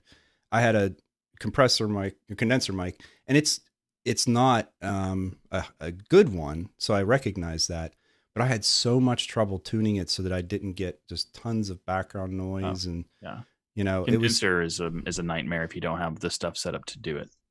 Yeah, and then I was having so many problems with Pulse and getting it sort of the sound like the way I wanted it. So I did end up buying the cheapest mixer I could find for like another $50. And so I think at this point I've got maybe $120 into my audio setup, and 300 hours of playing around with Pulse and everything else that I've been trying to do. But so I don't think you just have to care enough to recognize, like, I go back and I listen to everything I do, and if I can't understand it and it's my own voice, then that's a problem, and like, so I don't know. I'm not trying to be a perfectionist, but I do spend probably way more time. You can't help yourself. Right. Well, it's funny because the stuff I work hardest on, I get like 30 views on, which I'm not complaining. I'm happy that people watch anything I do. I'm not pretentious and think like, oh, my stuff's amazing. Why aren't a million people watching That's exactly why people make the videos they do today on YouTube, because they don't want to make the content like you're making, the stuff that'll actually help people. Well, I bet you the stream gets 10 times the views that any of my prepared videos put together, Oh, I mean, no. It's because all you guys are here. I'm sorry, Adam, but. Yeah, well, yeah. You're welcome. Look, man. Someone's got to someone's got to be king of the hill. That's not him. Also, by the way, you forgot the importance of audio for color coordinated foam boards. As so saith the wise John Euler. It's true. I do not have. And I've read so many audio professionals that are like, you realize those don't do anything, right? Like they do just for looks, literally nothing. Yeah, just for looks. It does. There are things that there is benefit to them, but the majority of the time, when you see people having those things behind them, well, not if you have 6 of them on a wall behind you. Yeah, exactly. No, if just being behind you, that's because it's a set. That's just because it looks cool. It is absolutely worthless behind you because you are projecting that way. So if you have the foam in front of you on the wall behind the actual camera, then it's fantastic and it works. You got to have the Markiplier style, like complete foam room. Yeah. When I went to Ryan's and he's got those things on the side, I was like, those are just like, he's like, yeah, of course. Then when I was there, I was like, okay, you do actually have them on the wall behind the thing because that's where they're supposed to be. Yeah. Yeah. And DT's right. They don't filter sound outside. Yeah, no. I mean, it's not a sound booth, right? So Jason said something about being at System 76 and they have I guess like a room for testing the fans and the sound from the computers or something. So it's a dead quiet space. And he recorded something in there, and I would think it would almost be echoing in your ears. It would be so quiet, like it's creepy. Yeah, like being in a sound booth room, like soundproof like that. It's very weird. Like it doesn't. It feels unnatural. Hey, did you have to go in those really quiet rooms when you had to do like a hearing test entering the Army? Yes, and they still make us do that annually too. Do they? And I don't like that. Yeah, but at work we have a sound lab. And they went to such an extreme level to make sure it was physically isolated. The concrete doesn't actually touch the concrete of the rest of the building, and so it's completely isolated, and it's even like pylons down deep into the ground. I don't know why, but when you go in there, they have these like the sound padding, not really padding, but the structuring on the walls is these giant triangular somethings, and it's if you go, I actually cannot go in that room because if you go in there and you close it, it's so quiet. It is extremely loud in there. If that makes any sense to you, but it is the most bizarre. Like I will. You hear your own thoughts. Like You hear. that's what's so weird. It's what it feels like. It's like you can hear the blood rushing through your ears. You can hear your own body mechanics happening. Yeah. And it's such a disturbing experience. I don't know how the people can go in there into that room and set up the appliances for the audio testing. Immediately I get like anxious just going in that room. I just want to hear someone rip a fart in there. Like this, that's what I want to hear, man. And measure the dBs. Just like the most deafening fart of all time. That'd be the smell then at that point. I must be in a soundproof room. It would a get lot. stuck in the foam. Yeah, too. it'd be in the foam. The smell would be in the foam. I hear my body mechanics all the time. You know, my ankles cracking, my knees cracking. My farting, yeah. Oh my goodness. That. By the way, I'm going to call out Matt here because he was supposed to be in here. He said he was going to come in and troll us in person, and he hasn't. I'm disappointed. Has nobody pointed out the fact that Eric misspelled Linux? I was wondering if he was ever going to see that. On my OBS? Probably. Yeah. Yes, dear? There's links. Can you what? Just links. You know, remember that it was LYNX. That'd be awesome. Yeah, the browser, the text browser. I think the Atari link. I was thinking. Oh yeah, the handheld. Yeah. Yeah. Fun. I had a friend who had a Sega Game Gear, and he thought it was the coolest thing in the world. And change batteries every half an hour. Yeah, until he every 2 days he's blowing through 6 batteries. Right. I was like, yeah, that's so cool. I had a Game Gear, then I sold it, got a Game Boy. Yeah. This guy was just paying somebody's pension in Duracell.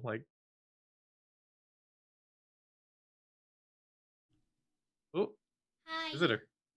A visitor. It's bedtime. Good night.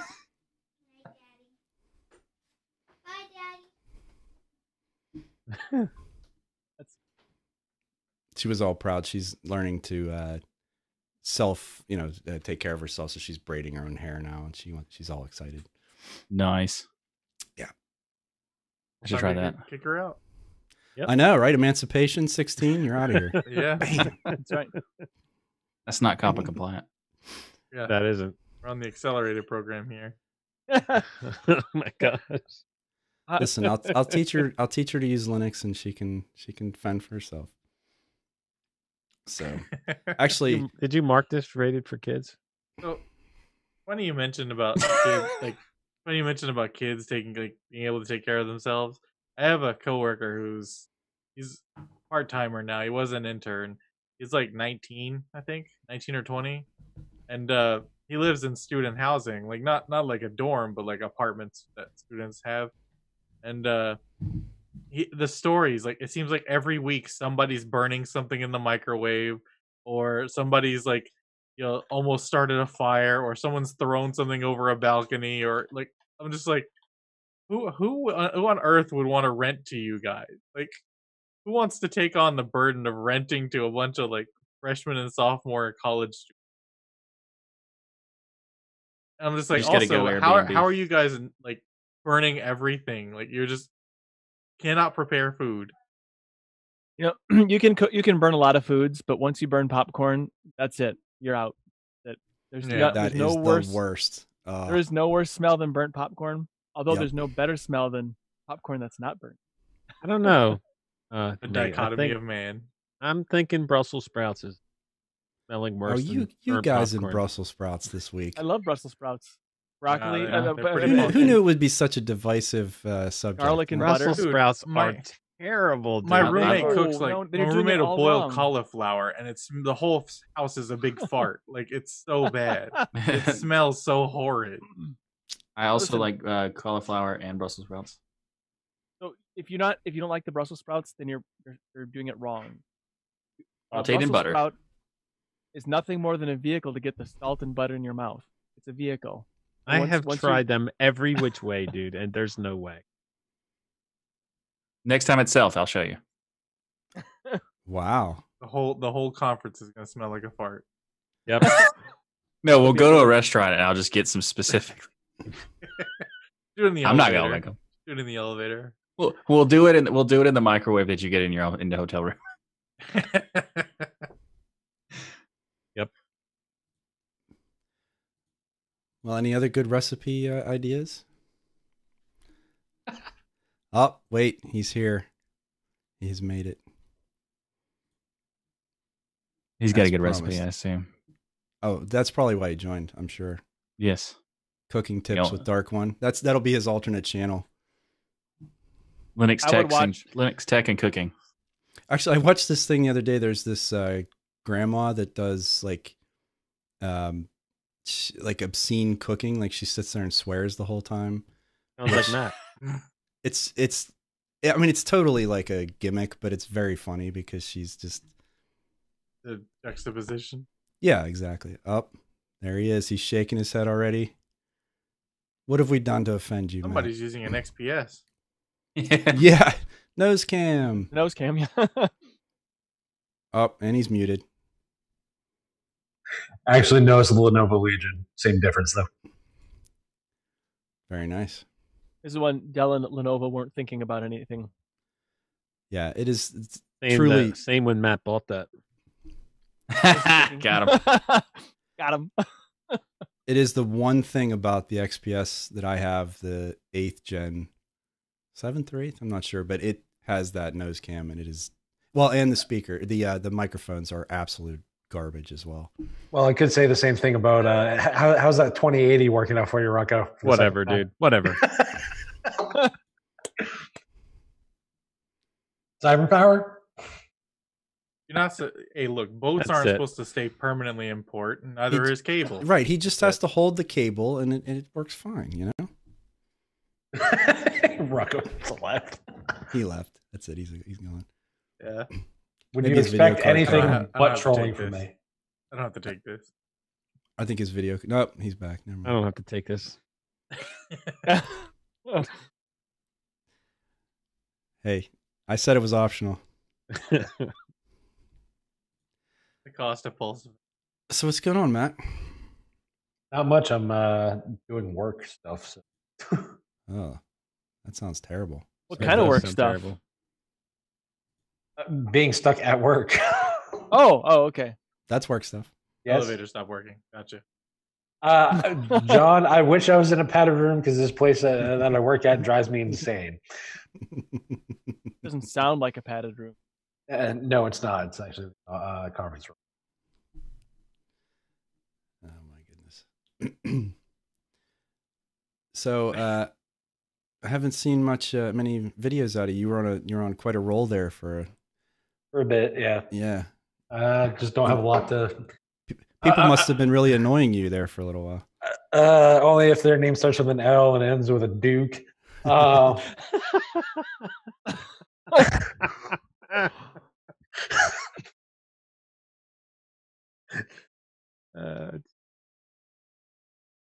Don't be any more specific. Okay. Well- it's all good. Did anybody? Speaking of that, did anybody read the OMG Ubuntu iPhone versus the Librem? Anybody read that? No. No. Is that the one that has the beautiful infographic Yes. that compares the stats or the specs? Yeah, that was the one Joey did. I loved it.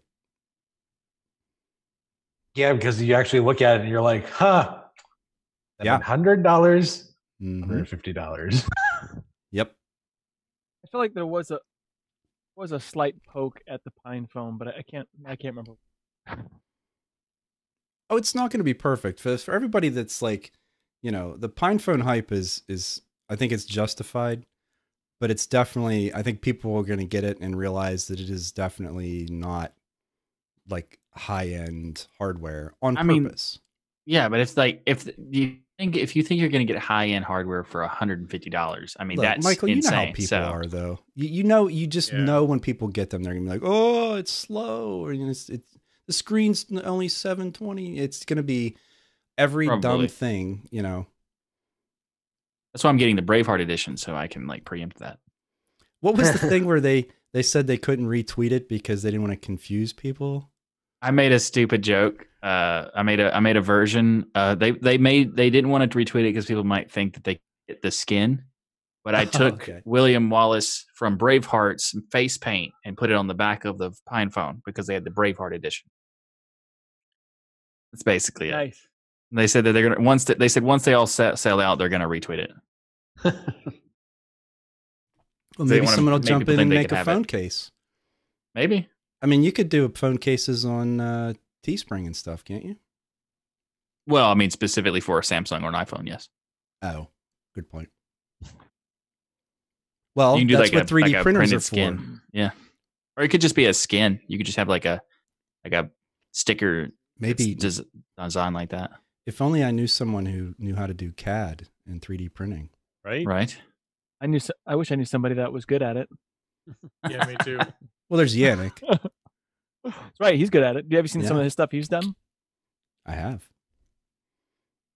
Yeah, but then you have to go visit the troll. Besides me. Yeah. That's true. Oh my goodness. So, has anyone been using Lubuntu this week? Not yet. No. No.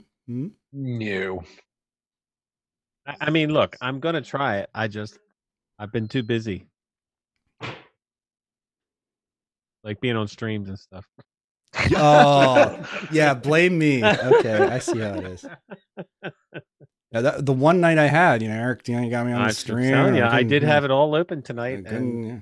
What do you know? He says, "Hey, Yep, that was all over." Yep, I see how it is. I was gonna download Ubuntu, but when I moused over it, I had this like Sauron-esque flash of Dan Simmons' face, and I had to step back. Oh, poor Dan. It was the eye. It was the eye of Dan.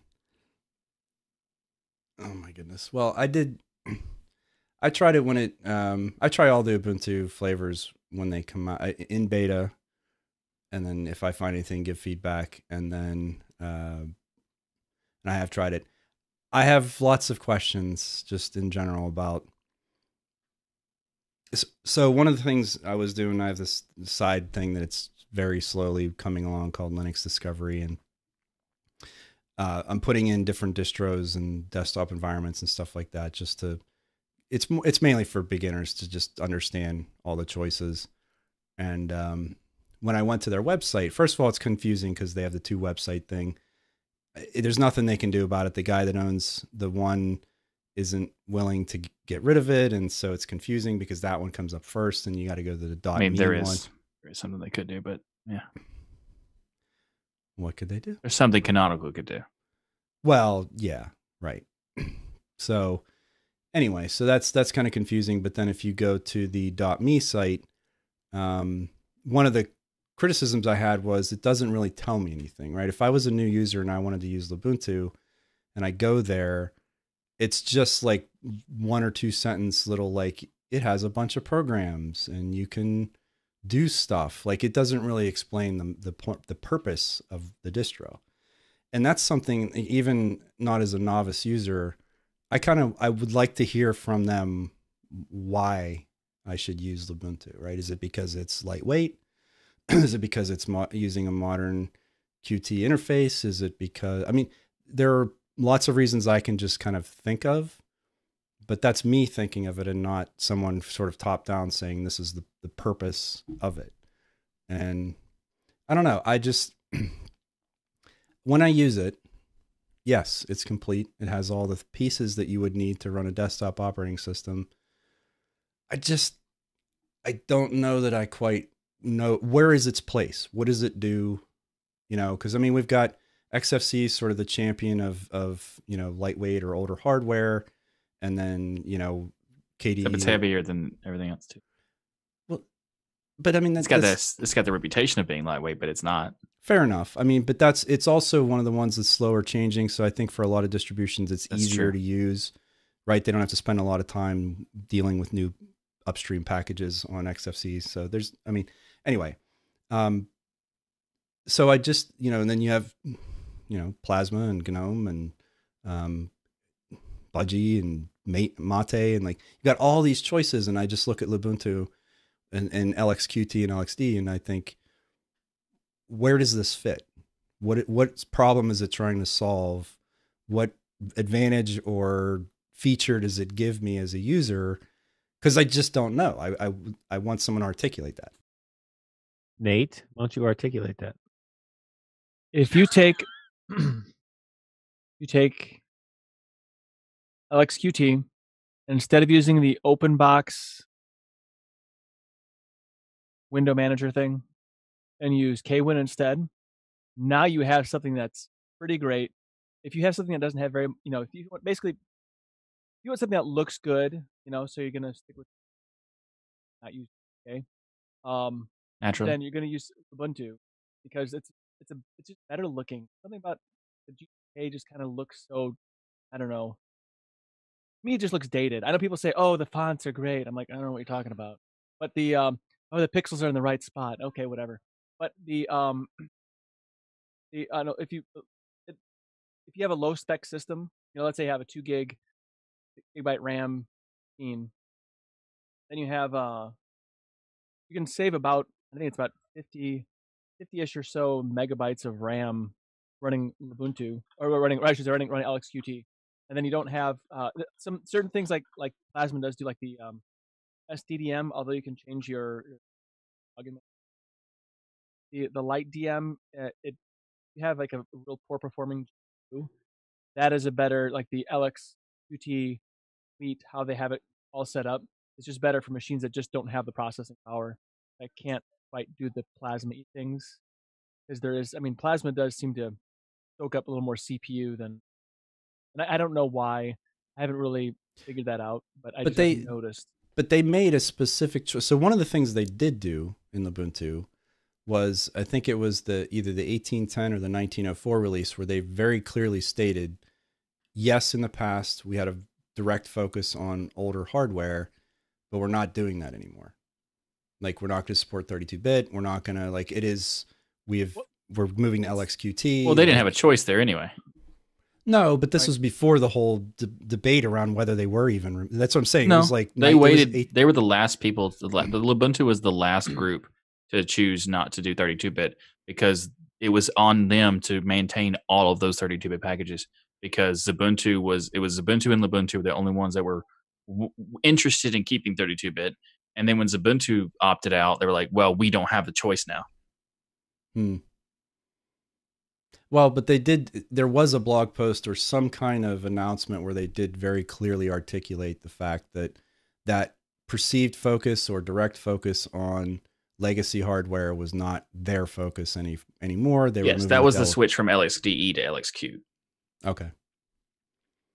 And I think that's the reason it's good, because focusing on the old hardware is ridiculous, because that hardware that would need those things is not old hardware. That's ancient hardware.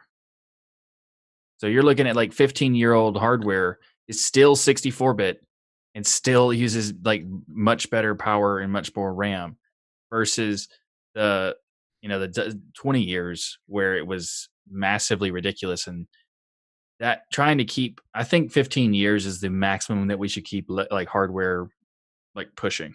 I mean, as in the sense of like the desktop and like insisting on these things to exist. Because if an entire architecture becomes almost completely obsolete, it's time to give it up. See, I hear what you're saying. And I mean, I still use a 36-year-old Commodore 64 to go IRC. So yeah, that's different. That's a retro thing. You can use it however you want, but that stuff is very specific for a purpose, and they're very, they're not. You're not trying to make a Commodore 64 work with Linux.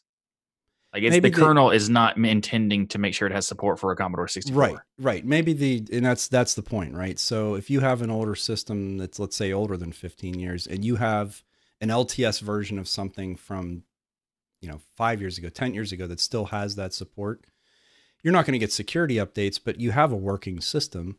Nate, you're using Commodore 64. You don't have any reasonable expectation that they're ever going to change that in any way. I mean, it's a snapshot in time. So, I think if you had that older hardware and you had the availability to at least download an ISO from some era that made sense for that system, I mean, and good luck hacking my Commodore 64. See what data you can get out of it. Any personal data. Good luck. Well, it's just like the principle of like, in order to keep this retro hardware, they're keeping these systems in a just completely frozen state of software, so that they can keep those things running. But they're not, and they're doing it for the joy of having these ridiculously old machines working, not because they are anywhere reasonable to use. And that's why all these arguments about 32-bit versus 64-bit is like 32-bit is on its last run anyway. There are situations where those systems still power, industrial process. There are reasons why those systems still run somewhere for some purpose. And Rock, are you trying to head out? Yep, I'm going to be heading out, guys. I'm fading away. Thanks for joining, man. I appreciate it. Yep. Let's see ya. All right. Yeah. Drive safe. Wait. You have to turn the open sign on and then back off, so we know for sure. How do we know if you're real? Oh. Okay. Okay. Cool. Okay. Now I got it. All right. Rocco's out. Yeah. Later. Hours. So yeah, I don't know. I think there are definitely cases where there's a purpose. It's a small purpose. It's a very yes. So you're right. Developing the mass market Linux kernel for older hardware seems like, they're still doing that for sure. Well, but they just removed ISDN. They just removed, wasn't there some stuff that they've started to pair out of the... They removed a type of ISDN that was removed from 25 years ago or something, but they still have support for ISDN overall. Okay. So technically speaking, that you could still do it if you wanted to, but it's no longer, the main stuff is no longer in the mainline kernel, but you can get a module to make it work. But there's also, they removed, I think, Spark or something like that. And and a few other ones that the machines don't really exist anymore, and that stuff makes sense. And I agree that the kernel shouldn't get rid of 32-bit because they need support for. If the kernel didn't have it, then the distros wouldn't have a choice, and that's reasonable. And I do think that we're currently in a state where 32-bit is still necessary for libraries and certain things for certain industries. There's governmental agencies and some a lot of healthcare servers and stuff that are using 32-bit, and a lot of utilities and stuff like that. That does make sense that they have to exist, but those things are very esoteric and specific work case. So versus an entire desktop having this dependency, right? A general use desktop system that's that old. You're not going to have a modern browser. You're not going to have it's probably not going to be a great experience. So, but a purpose built system for some process, then that makes sense. And especially if the software is written in a way that it has to run on that kind of architecture or yes. So there are definitely reasons for it, but that's what I'm saying.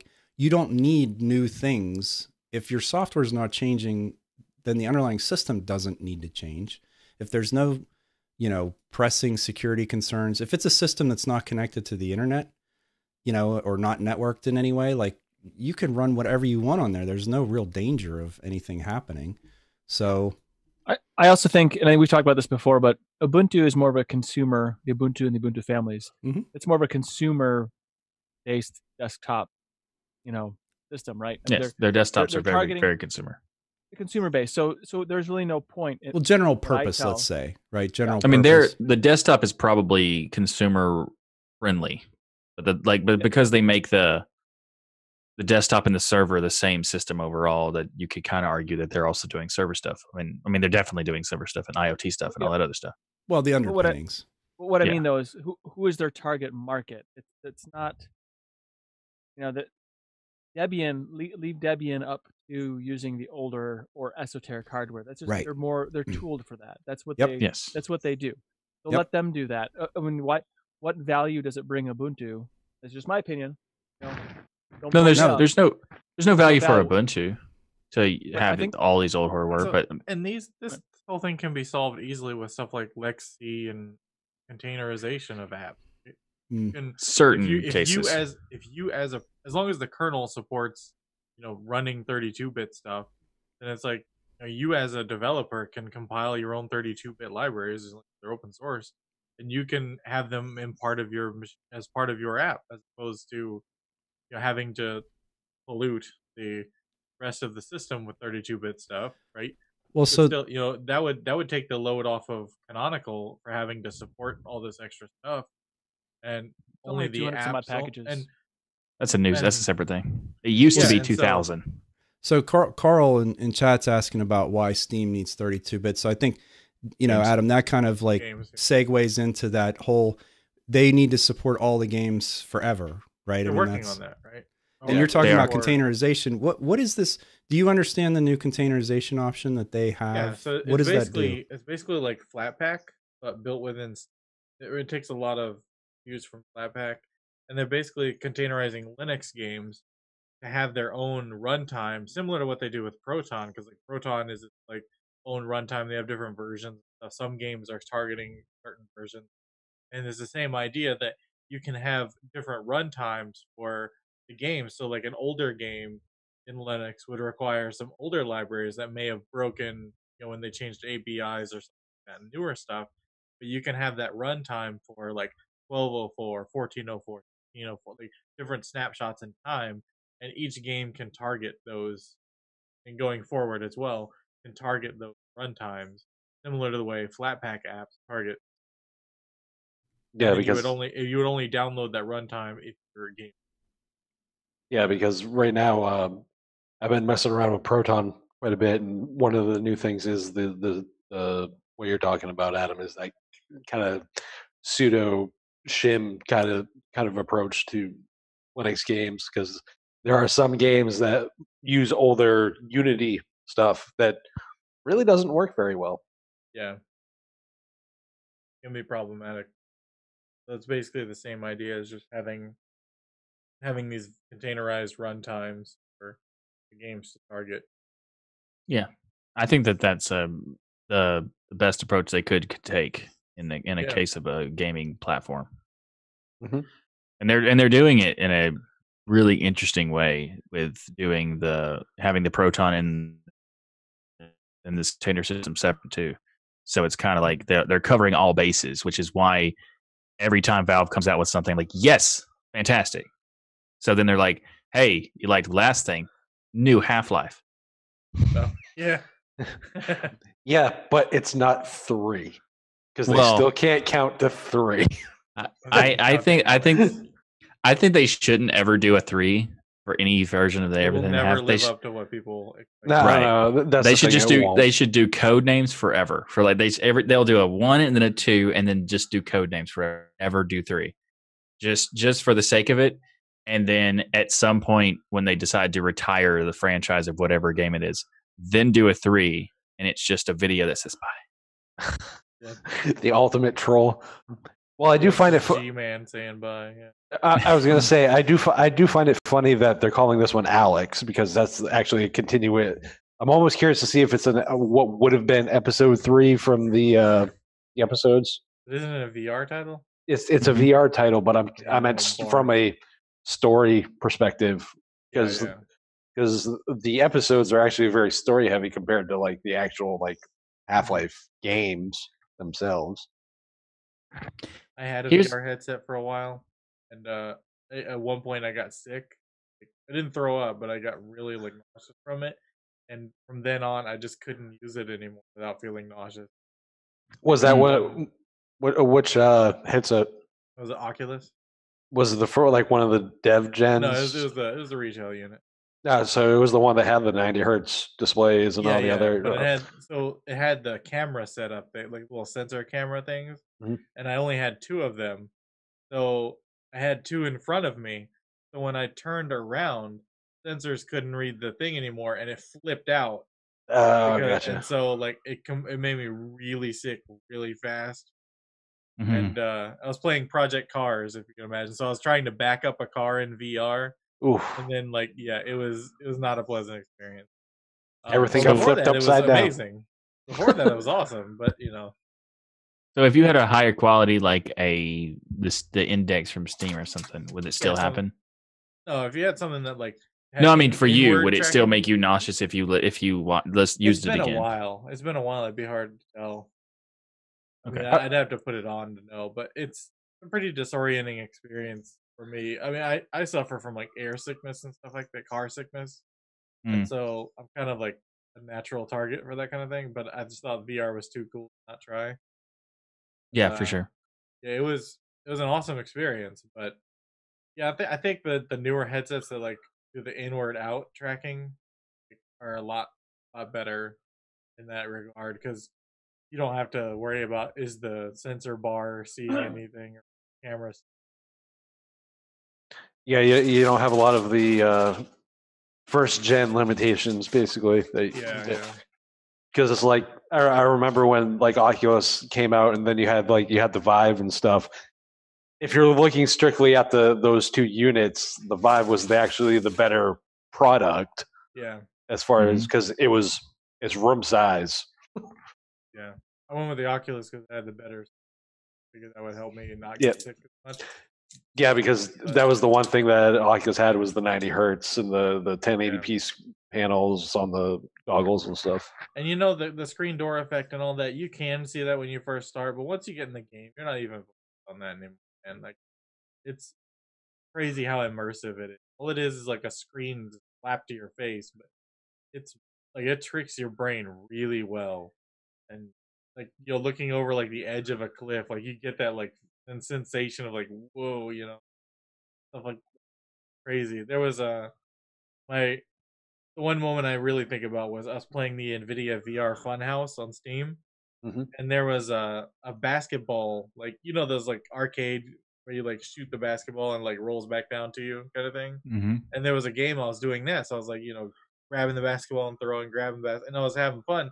But then like I lost my balance a little bit, and I started to fall forward. And not even thinking that this doesn't exist, I reached out to like brace myself on a machine that didn't exist, and like. So like you're just so convinced that you're there because you can see your hands and everything. Like, so I was so convinced that like I was about to like fall onto the machine. Like, that's creepy. It was awesome, but it was a scary moment because it's like, whoa, this isn't real. But like for that brief moment, you think this is how I'm gonna not get hurt, and it doesn't work. I bought a Galaxy S7, and it came with the really old. Guess it was an Oculus. It's an Oculus Go. Yeah, like it's the phone snaps into it or whatever. And it's for even as bad as that was, there was one where it was just you were sort of in a desert setting, and there were so there was a campfire and then stars and even that was so immersive that you sit there and you completely forget like this isn't real, right? I mean it's. So I'm definitely want to try one of the newer ones because I can only imagine like how just incredible with a crisp display and better refresh rate stuff like that. But yeah, but it's a workout. Some of them games are a workout. Yeah, I want to play Beat Saber. Yeah, I would lose so much weight if I could play that. It looks so fun. So I had Go ahead, Nate. No, please do. So concerning the VR thing, at my employer about a year ago, we were doing testing of designs in VR, and I was designated the guy to set up the scenes, and they've been working like designing manufacturing lines in VR and everything else too, so we can actually test, can we actually build these things, actually testing the process and whatnot for a new design. and it was very immersive. But after about 5 to 10 minutes of using it, I wanted to revisit my lunch or breakfast, and Yeah. I just could not. I just could not do that. It was not working for me at all. But a lot of that's the refresh rate, though, right? The screen has to be very quick. Yeah, Or else- any kind of like frame jutter or like frame time, like frame pacing problems, and you're instantly aware of it. You're instantly sick. And, Yeah. and when you're trying to adjust, like I was having to account for like gravity and some physics and whatnot, and I didn't set the properties of the floor properly, so I just started falling, like infinite falling, and that really messed Oh, me up. I had to take the yeah, thing off, and I was done nope. for the day. Yep. Yeah, it was like game over. I go back to my click and drag. I did try to play this. It was a game that was on the Oculus Store. It was like it's supposed to be some kind of horror game, and I'm not really that big on horror to begin with. And it was this. You go into like this house. It was like you're supposed to. It's like some like murder mystery thing, and you go in the house and like walking around with the thumbstick thing, and I go and like turn on the TV because it tells you to or whatever, and you reach down, turn the TV on, it's just static. And you see like a shadow from like the light outside like pass across the wall, and you look behind you, there's nothing there. It's like I was just like, you know what? It's not worth it. I'm not gonna do this. Nope. This is just it's just not happening. I'm not gonna live this. I actually Like, want 'cause them I to feel make like that a. that would definitely cause nightmares because that's like you're in it, right? Like Yeah. that would be like an actual trauma. Like I just didn't want to go There- through that. There is a game that I played a long time ago, and it's a game based on the movie The Grudge, and it was the Japanese version of that movie called Ju-on, and it was made for the Wii of all platforms, and it only existed on the Wii. And the crazy thing is that the way it worked is that you tried to find your way out of this building, and the only thing you had was a flashlight, which was the Wiimote. So you would actually kind of like control your character by walking around with the flashlight and everything. To have that, and like just that as a regular game was creepy. Putting that in VR would be like nightmare fuel. Dude, no, it just wasn't happening. Well, it's funny. It's funny that you guys mentioned that because I was online and there's this meme that was kicking around on some of my video game friends that were sharing. It was a kid with a PlayStation VR on, and it just said would play Mario or something. But then the guy shows the game and it's Resident Evil 7.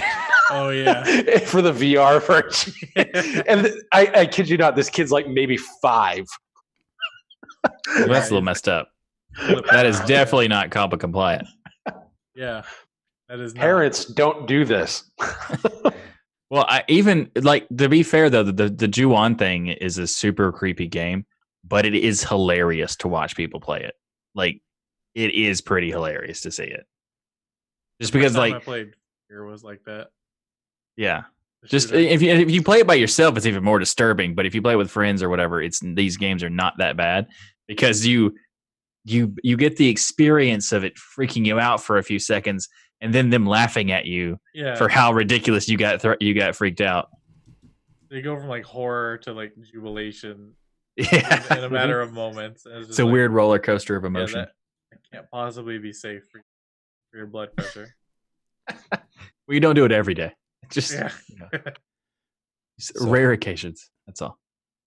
So, different topic, but I found this article earlier and I posted it about VPNs and how most of them are a lot of the more visible ones and popular ones are actually owned by marketing firms because they've figured out that they can make a ton of money off of their sort of ridiculous claims. And so I use Windscribe as one of my VPNs. It's a Canadian company. They seem like cool guys.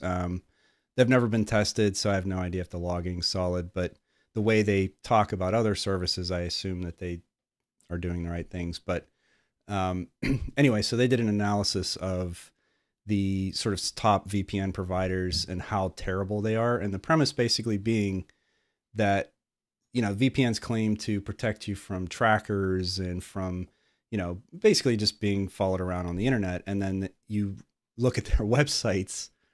And so like CyberGhost, which is one I haven't heard of, but apparently it's pretty popular. They have, how many is it? It's a ridiculous number of trackers, and it's everything. It's Twitter, Bing, Mixpanel, Facebook, Trustpilot, Pixel. Facebook, Impact, VVO, Hexagon. I mean, it goes on and on and on and on with all of these trackers, and then their ads follow you around the net. IPVanish is second. Pure VPN, Hotspot, Nord, Express, PIA. PIA had bad ratings. Well, they only have New Relic and Google, so it's not nearly as bad as the others. Well, that's only on their website, right? Yeah, it's so if you go to their website and then it's just because Google Analytics, I don't really count that necessarily because that's not necessarily following you around. It's more the I mean, AdWords technically, stuff. Google Analytics itself is following you around because everybody uses it, right. but PIA themselves are not getting that benefit. Just Google. So it's like that's a weird situation where you can't really avoid the Google Analytics part because technically speaking, if a company uses it, they're using it for typically good purposes of trying to improve their services and stuff. But No, like, analytics. Yeah, I don't have a problem with not so analytics. bad. It's more all the other stuff that they, again, claim to be. That's the whole point of using their service, and here they are. Well, I mean, following if they're doing it on their service, on their website, it's different than doing it on their servers, their services and stuff. So, no, absolutely. I wouldn't be surprised if some of them legitimately actually did do logging and stuff, even though they claim they don't. Well, and that was something else I found out. That a lot of these. Anyway, so I mean, the point of it is that they just sort of, because they're owned by marketing firms, and really it's a commodity business, right? They just have to sell more and more and more subscriptions in order for it to be profitable. And so anyway, I thought that was really sort of telling, how, they make all these claims. Yeah. So, and how they can afford to spend more money on their marketing than they can on their actual security. Yeah. Are unbelievable. Nord was like spending so much money on like advertising, but at the same time having not enough on their security. Yeah, absolutely. But anyway, the other one that I wanted to bring up was Brian from Endeavor posted, he did a blog post today about, he called it "Sometimes Shake It Off Doesn't Cut It." And it's basically about, because they delayed the net installer for very good legitimate reasons. And I'm glad they did, because better to have something that's working than not working. Yeah. And he's gotten so much, I guess, negative feedback, people saying how disappointed they are, and, and it's just every day constantly on Telegram and Twitter and everywhere else he is, just people like, "Oh, I can't believe, you missed the deadline," and all this stuff, and how he's just trying to deal with this on a day-to-day basis, and more or less saying, you realize that we're all, like, all of these projects that you use, like, they're just some random people who decided they're going to dedicate time to this, and it's not a job. They're not making money. It's not like they had a deadline in the first place. But my question to him was, I wonder how many of these people who contacted you about being disappointed offered to help in any way. I'm guessing not many, if any at all. Zero. And that says it all, in my opinion. And his response was exactly no one. So, yeah, zero. And also the people who are typically offering help are completely understanding of not wanting to release it when it wasn't ready. Mm-hmm. Like they said that it was possible that they could have released it, but that they had I think it was on their blog post where they were like, we didn't want to release something that we expected to have bugs, because all software has bugs. You can only test so much as a developer, and then not have the people to do the development on it. And because one of them left, or two of them left or something. And it's like, yeah, that's totally reasonable. Of course. Like I'm not disappointed that you had to do this thing. I'm it's unfortunate, and I wish it didn't you didn't have to deal with that kind of thing. But it's like, yeah, you have to deal with it. Sure, why would anybody get mad at having to deal with stuff, especially when they're doing it for free and they're doing something that has really very high importance to it, and also is something that's unique in the sense that they are technically doing a Interrogos successor, but they're doing really Interrogos the right way, which is what I want them to do it right. So I'm okay however long it takes. Well, I was supposed to go ahead, Matt. I was going to say, I was going to quickly say, like, I do find it funny that the ones that are going to be the ones to complain about, oh, you missed the deadline, are also the guys that don't understand that they're probably the last ones to either contribute to any of these projects that they're complaining about, and that these developers are giving the one thing that they can't replace, and that's time to develop this stuff that they are using. They are giving the most precious commodity they got. And if you want to whine and complain and not help, then there's the door. Go elsewhere. Like, if you got stuff to complain about with these projects not hitting a deadline because of technical reasons and very good ones, then either help or go elsewhere. It's that simple. Yeah, I agree. Or think about the idea that these deadlines are created by the person who is doing the work. So if they want to change the deadline, they can change the deadline, and it's no longer that anymore. So they didn't miss anything because they changed the deadline. Mm-hmm. That's how I justify my being late to everything. Well, yours is you run on Michael time. That's all. It's kind of like Valve time, but yours is in millenniums. Mm-mm. As you can At notice, most see, centuries. my lights are becoming dimmer and dimmer. Yes. That happens. So I'm gonna head out, guys. All right, Wonderful All time right. with you. Later, chat. Guys, Have a good night. I will. You too. All right. Take it easy, Adam. I find it rather shocking that someone would complain about a delay on free software. I mean, really. I'm not shocked by it at all. Well, okay, yeah, or yes, it happens. Got it. No, But what I'm saying like is, it happens to the point of absurdity. Like if I see any project say provide any deadline whatsoever and they don't meet it, I expect at least 10% of the people who are aware of it to be irrational and spew toxicity. I'm just saying, I think that those people are out of line. They are out of order, because if they're not gonna, if there's no skin in the game and they're not, then shut your mouth. I mean, really. Stop. Yeah, but Just those don't. people are irrational and they don't. They're the people who, if you do something good, they won't congratulate you on doing it.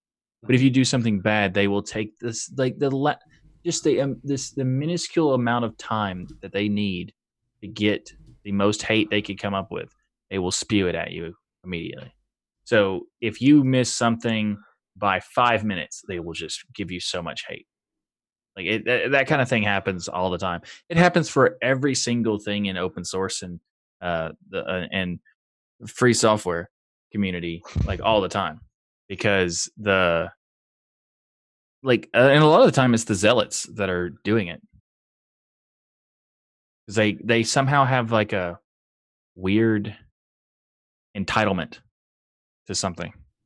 Yeah, I don't get it.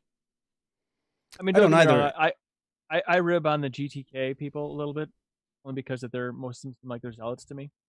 But like really, everything that I've used in Linux, everything asterisk couple, is great. Really, I mean, this software that I don't have to pay for, that I can use and I can make my life better.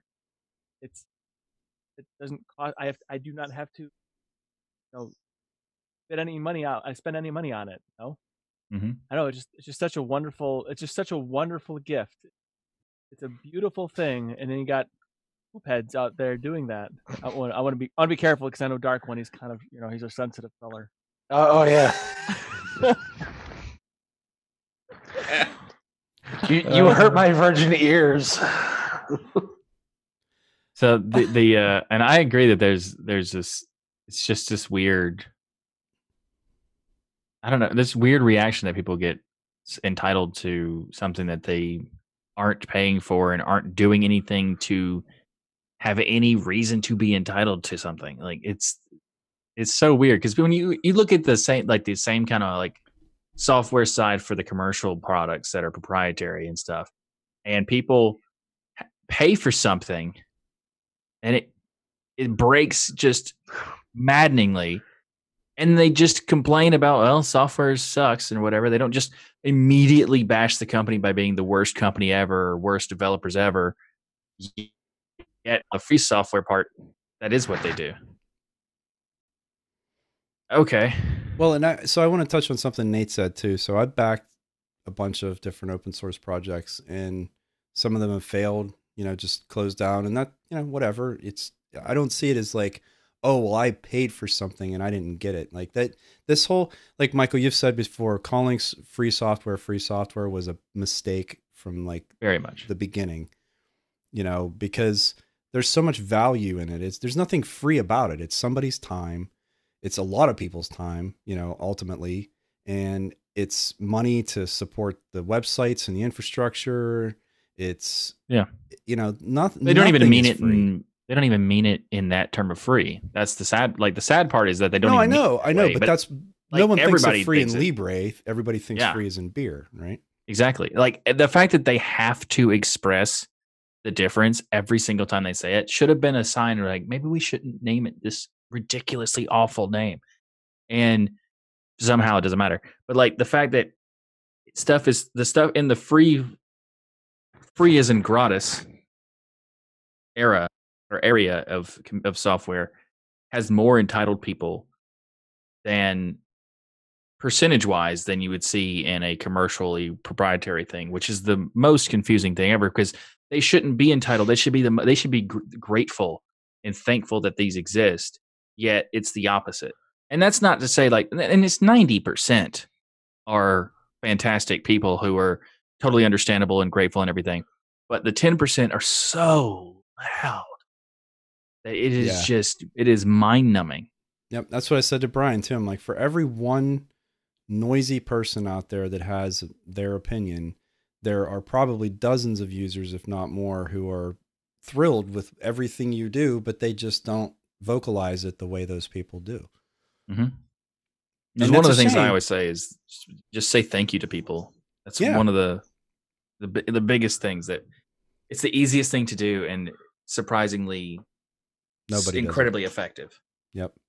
Like when this is so dumb, and I know I'm a total Pollyanna, but like I logged that ticket earlier with pods on GitHub because we were having an issue with the website. It turns out that they just changed the functionality. It actually does work, but they didn't announce that they changed it. So anyway, at the bottom of my bug report, I said, you guys do an amazing job. I love this software. It's transformative.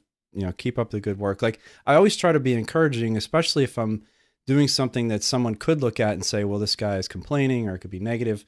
Like, not at all. I just not working the way it used to. Like something's different. So either I'm doing something or it's broken, but I want you to know that I still appreciate what you're doing, and it seems like a stupid thing. And even when I'm typing it, I think, are they going to look at me like I'm a weirdo? But I just feel like if I put that in there, at least I have some intent behind it, where it's like, you understand that I appreciate what you do, and I'm just trying to be a good citizen here. And, that's also just probably a good policy in general, because how many people, like the percentage of people who are perceived as negative that aren't actually negative is probably high too. Because they won't express it. Text doesn't express that, and you can use all the emoticons and stuff you want, but the tone is impossible in a lot of senses. So yeah, I've had times where I would like give critiques for different add-ons for Firefox, or give different critiques for Plasma or whatever, and I would say stuff like, I mean, like the weird thing is that in some cases there are people who are so interested and so passionate about something that it might come off as negative, but really it's a because they care so much and they want it to be the best possible. That's the foundation for why they're doing it, but they're not expressing it in that way, so it kind of comes off as a weird rant, you know. Like I've done that with Plasma before, when the first time I ever contributed to a KDE, there was a topic where I'm not going to go into details, but or whatever, but there was a conversation that was happening that one of the things that was said was so confusing, and it made it like the reason why something was done was so just esoteric randomness that I just didn't understand it. And by me asking the questions about, like, could you explain to how is this relevant to this blah blah, it came off as them telling me that I need to read the code of conduct and stuff. I was like, that's not what? Because I asked you a question to clarify what you mean and how does this remotely affect the actual project or whatever. And it's just weird because that happens all the kinds. There's so many projects that are like that have this weird reaction like to that. Well, I think what it is because a lot of these projects, I get what you're saying, because in fairness, these guys do deal with a lot of the vocal noise. Yes. And it's hard to find a signal sometimes. Right. So the default usually becomes it's just more noise. Right. You assume that they're the worst. Yeah. Right. Yeah. But sometimes I think it's also a symptom of these guys being so attached to a project that any criticism, valid, even one valid, that it's hard for them to take on the same note.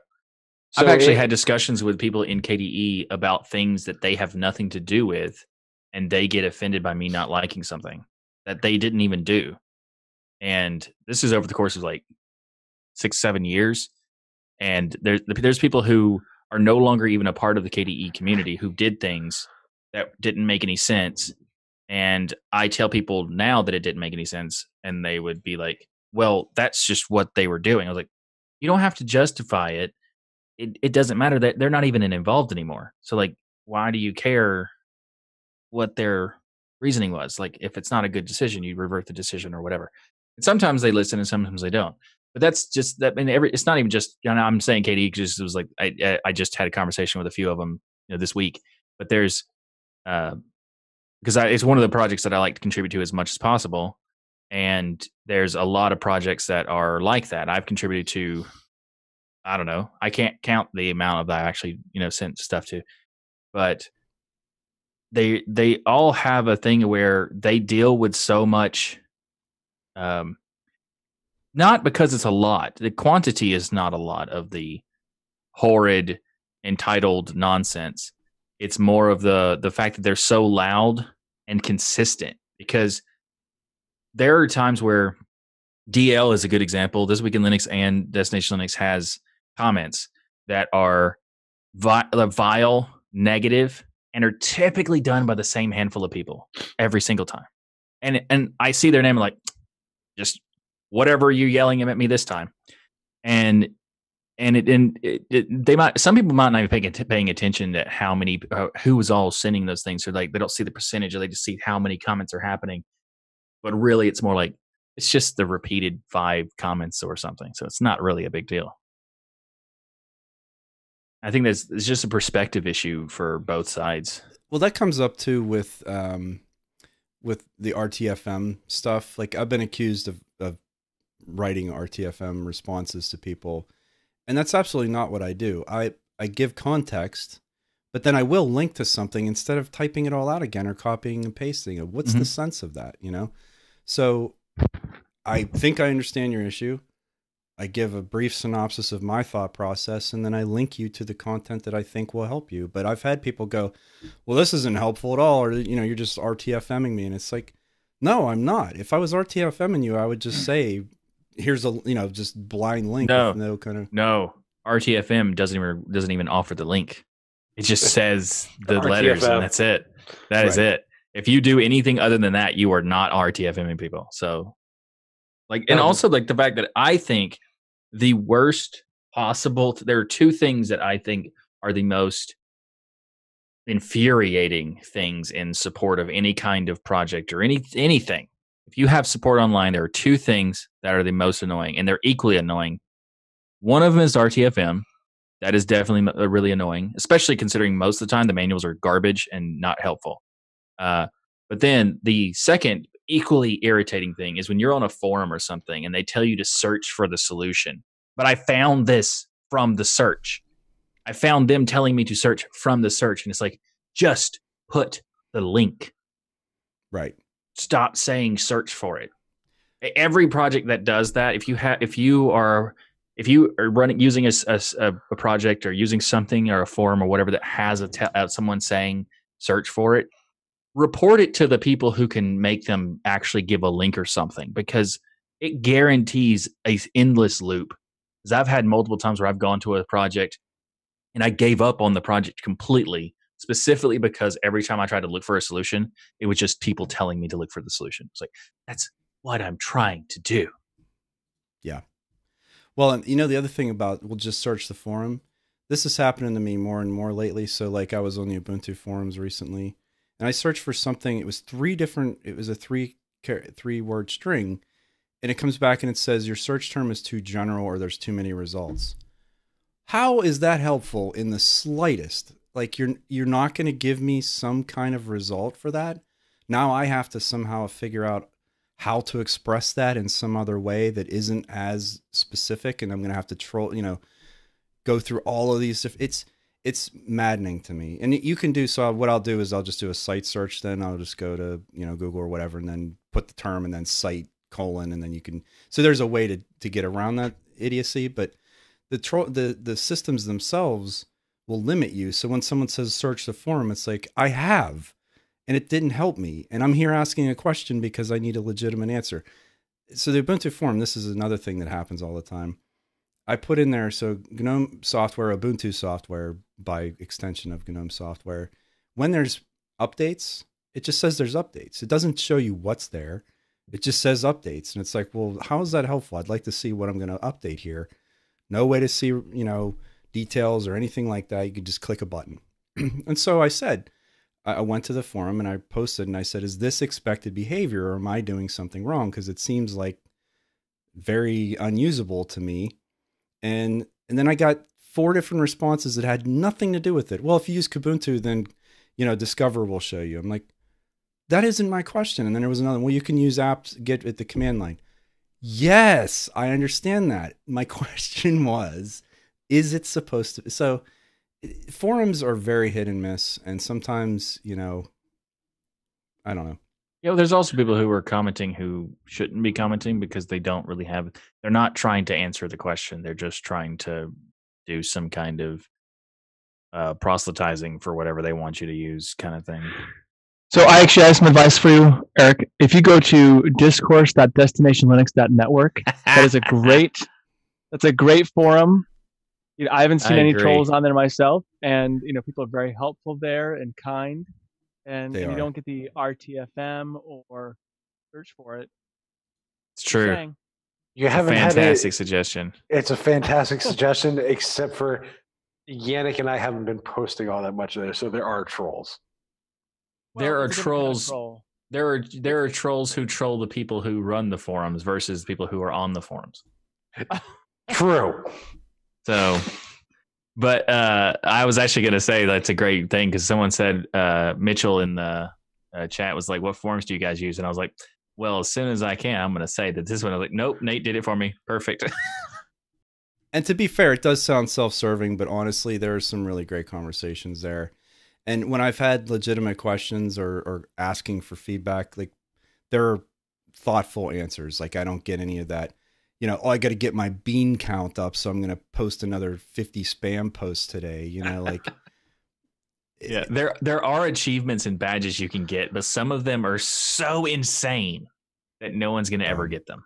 So dumb. Is that a challenge?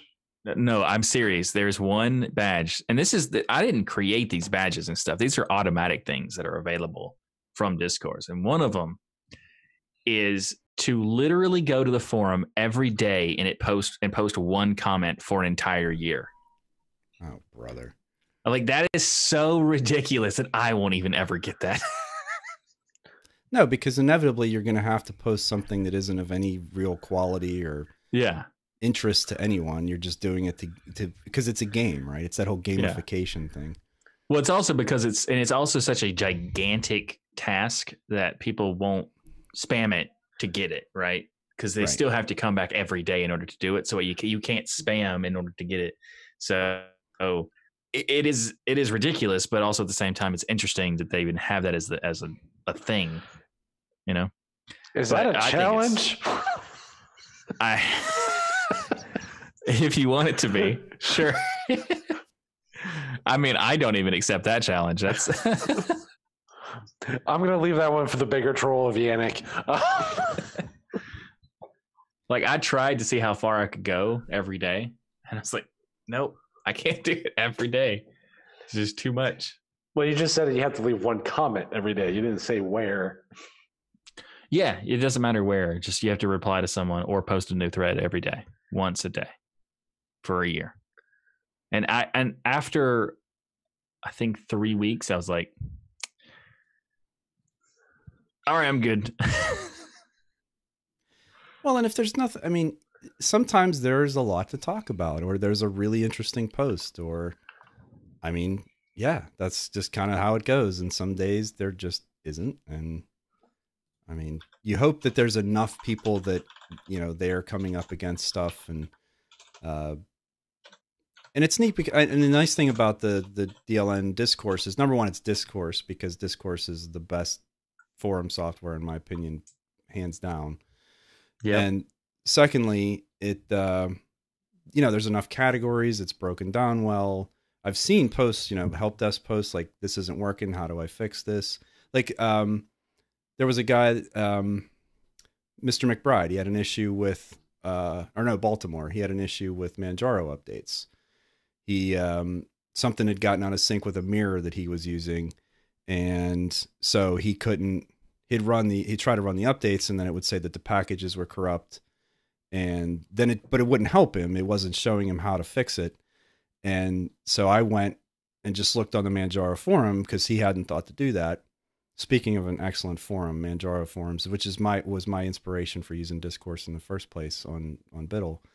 But, you know, and I found an answer, and I brought it back here and posted it, and then that helped him. And I mean, so that kind of interaction, that's why I love forums. And now anyone can come and find this and use it versus, you know, I know people love Telegram and the immediacy of that, but I can't keep up with it. Yeah, I think forums are better. Great, but well, for help, for sure. Like, when, like, for example, when Dan Kelly said, and he was having issues with Kubuntu, it's like, well, Telegram has a specific support group that, or not Telegram, but Kubuntu has a Telegram group that's just for support.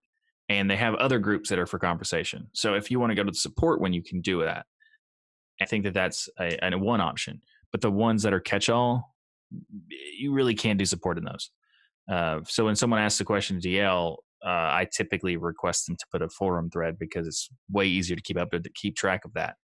And it also just gets rid of the clutter, because you don't really like having, unless their question is really small that I can quickly answer in one response, then it's fine. But if they start, if they have like a big list of things that are issues, it needs to be in a more well organized structure, like a forum. And also, I do think that it's beneficial to have forums for particular projects. I think every project should have their own forum in some way, or some way to communicate and get requests and stuff. But I also think that Destination Linux forum is the best forum, but not because I started it, but because it's just is. But also mainly it's because because the community is so friendly and so open, and doesn't really care about the experience level and stuff like that of people. You don't have to worry about, I'm a noob, so I have to warn these people that I'm a noob. It doesn't matter. Like, it's just like, whatever you have an issue with, we're going to help you. I love that it's a mix of everybody, right? And that's what's cool about it, because you get that some people are like, I've seen a bunch of posts like, I'm brand new to Linux and I just happen to find Destination Linux or something else. And, Yeah. you know, here I am, I'm trying this out, and, you know, either I'm having problems or I'm not, and I love seeing those stories, and people aren't intimidated to come and share them. And I mean, that's one of the things, like when you were talking about the Destination Linux network as some of the ideals of it, that's why I was so excited, because it's like, this is exactly how I want to, you know, what I see in the community. And I'd like to get that to bubble up a little more and have more experienced people interacting with these newer people who can benefit from that knowledge. And that's the thing so you have so many people that say, oh, I don't know anything. Well, look, you run Linux on your desktop and you do all of your normal computing on Linux. And, you know, you may not be a sysadmin, you may not be a developer, but you're using the system, and you're doing things that you don't even realize are, you know, to a complete novice, that are to them it seems like advanced. And so it's like Zeb, when Zeb says all the time, oh, I'm just a user. I'm like, yeah, right, Zeb. Yeah, you're just a user. Like, you have 3 monitors and you installed Gentoo, like you've done all these things. Like, you're not just a user, man. You're well beyond that at this point.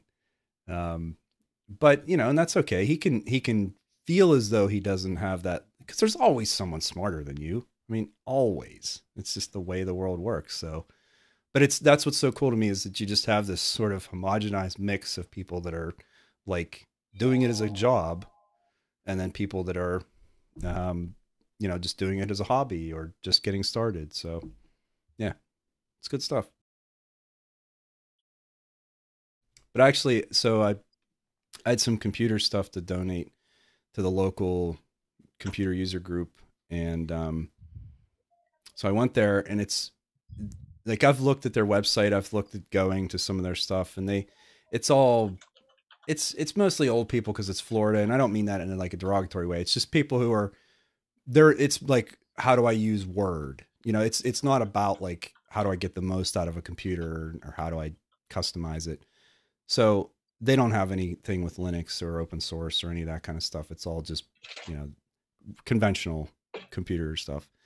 So when I went there, I'm like, hey, like, I'm into Linux. It's just my thing. And does anyone use Linux? Is it something you've ever thought about talking about? Because they'll do presentations at their meetings and stuff. It's kind of like a lug, but not Linux, you know, I guess. Yeah, it's a computer lug. Yeah, it's a Cug. Cug. Yeah, that's just weird. That's weird to say. So anyway, I just said, like, you know, I do a podcast, and I like, you know, I'm into this. And so if it's something you're ever interested in, like, I'd be happy to do a talk, or just to get people to understand that it's out there and it's an option. And the guy was like, yeah, that's cool. You know, would you be interested in coming to one of the meetings and doing a presentation? So I was curious to see if they take me up on it, but I just thought, that's neat. You know, it's a way to reach out. I mean, that's definitely a good idea, going to places that, you know, are not necessarily focused on Linux and offering to talk about Linux and stuff. When I said to him, like, you know, I'm part of this virtual user group, and a lot of our members are, you know, retirement age, or, you know, they're hobbyists. They're people that just enjoy technology. And so I have to assume that there are at least some portion of your group that use computers because they find it enjoyable and would like to know that this is out there. And they're like, yeah, it's a good idea. He was surprised that we had so many people, you know. But, you know, there's another statistic I didn't know, was how big the market for gaming is for like retirement age and up, and some of the streamers that are out there and stuff like that. There's a lot. It's very surprising. I had no idea. Yeah. And they also stream all kinds of different things. There's like board game streamers, there's video game streamers, there's all kinds of stuff. There's also Dungeons and Dragons streamers of all ages. Yeah. There was actually cool. This is hilarious. Like, Dungeons and Dragons is one of those games that you would not expect to be that interesting without being a part of it. But there are a lot of streamers and YouTube channels and stuff that are devoted to doing like campaigns and stuff. and they're typically pretty fun. It depends on the person, whoever is the DM, of course, because you can't have a boring DM and it be watchable. But there was this guy who posted on Twitter, and he posted a photo of himself. Like he's like a bodybuilder dude, and he posts a photo of himself like in front of like a mirror with like his shirt off, and it says, "I don't play D&D." And then within like, I don't know, an hour, there were hundreds of responses of people who were just as buff with with things saying, "I do," and "I play D&D." And then at one point, this guy who's an actor posted a photo of himself from on the cover of Men's Health magazine and says, "I play D&D." And it's just like right in that dude's face over and over. It's like, yeah, you shouldn't post that stuff. That's funny. I forgot what the guy's name was, but it was hilarious because it just shut him up immediately. So Vince was joking around, but he said, really, Gramps. And actually, one of the streamers that surprised me is there's like she's in her 80s maybe, and she's on Twitch, and she's hugely popular, and she plays I don't know if it's like Minecraft or like just some random game that she's into. People love it, you know. And I don't think she does it to I don't think she monetizes it or anything. I think she's just doing it because she enjoys it. But like, that's really cool, you know. Yeah. I agree. I mean, I think that there's actually a market for people who are, you know, the anti-stereotype. So like someone who doesn't look remotely like they would do something, and them doing that. So like, there's a lot of D&D stuff that have people who don't look like they'd be D&D, or game streamers who are like in their 60s and 70s and stuff like that. And those are really interesting because there's like, there was a guy I was watching. He was like 65 or something, and he was playing Guitar Hero on stream. And I was like, I don't know why I'm watching this, but I'm watching this. You know, I remember as a kid, so I had a Sega Master System, and one of the games on there was Road Rash, and it was a motorcycle game. Yeah, I love Road Rash. And it's just fun. It was dumb, right? I mean, it was like real basic, you know. But I remember my parents had it. It was in the living room, and my parents and their friends one night playing that game and laughing themselves to tears and having the best time I've ever seen like 8 adults have playing a video game. And it was fantastic. Like, that's awesome. It was like, it brought me such joy to see them enjoy something that I enjoyed. Yeah, you know? Absolutely. That has to be what it is. Yeah. Like, yeah, just to see someone like playing something that you think that they wouldn't understand or appreciate, and then actually appreciating it. Right. Yeah. I mean, and they were terrible, and they were laughing because they kept crashing into trees and cars and stuff. Of course. It was, you know, but it was just, they were enjoying the game, you know, and that's what was so cool. I also like the fact that there's even times where you could play, even if you're good at games, you play these games and then they're like, you're just bad at them because you've never played them before. And then they're enjoyable because it's so bad. You're so bad at it that you laugh about how bad it is. Yeah. Like when I'm playing any kind of shooter game, I'm like, here's the thing about this. No, I'm actually amazing at that because I have a sword and I don't have to shoot. But but there are I'm terrible. Yeah, I just use the sword almost 90% of the time. But I mean, I actually have like there's like different classes, and the more you play, the more you level up. I have some of those classes at like 10, 15, 20, and I think my ninja character has like 57 level or something. I don't know. So any of these shooter games I start playing, like when I used to be a console only player, and I was good at shooter games on the controller. And then I moved to PC, and I realized how awful I am at shooters. Like, it is hilariously bad, because I was like playing this guy, and he was like, yeah, I've played this game for about maybe a few hours, a few hundred hours. Like, Okay. And then he just destroyed me with every second. Like I spawn, I'm dead. Spawn, I'm dead. Like I played Xenotic with some people, and I got 2-3 kills, and it was like I was ecstatic because I got 3 kills in a row, and that was it. I didn't get any more for the rest of the session. I was like, it's fine. I got 3 in a row. We're good. Yeah, absolutely. Well, and I know it's cliche now too, but like my grandma is in her late 80s. They do Wii bowling and like all that goofy stuff, and the Wii, because of the way those controllers worked, and like that was so accessible to anyone, and just to see them have a good time, and it's also movement. They're up and they're moving around and stuff like that. So, I mean, video games definitely have a place. It's just, you're right. I mean, not a lot of people are into like hardcore. I mean, I guess people are, but I mean, I'm a filthy casual when it comes to gaming. Like I don't care enough, Oh yeah. Some games I play because they're frustrating. Like Rocket League is a game that is incredibly frustrating, and I love the skill required to do it. Like because when it comes together, ridiculous it is. It's worth. There's a reward for it. Nate, right. you trying to cut out bedtime? No. I was just looking at something else. I was going to say, I think the Wii was the pinnacle of gaming consoles, and I think we're far from that now. But it was just all the games are very easy to pick up and play, and they were fun, and like this. There's still one that I still play with my kids. It's like this tennis sword fight thing. No, it's a sword fight one. It's just like beating the crap out of each other, like to fall off this pad. I can't remember. It's like Wii Sports or something like that. Sports something. Yeah, Wii Sports has a bunch of those. And it is so much fun to play that game. And every time I play it, I laugh. And I think that I got to get the Wiimote to actually work in Linux. And it should. It's just infrared. You just have the sensor. It should work. I just have to have the sensor. Yeah, but it's just so much fun. I think the Wii just brought so much.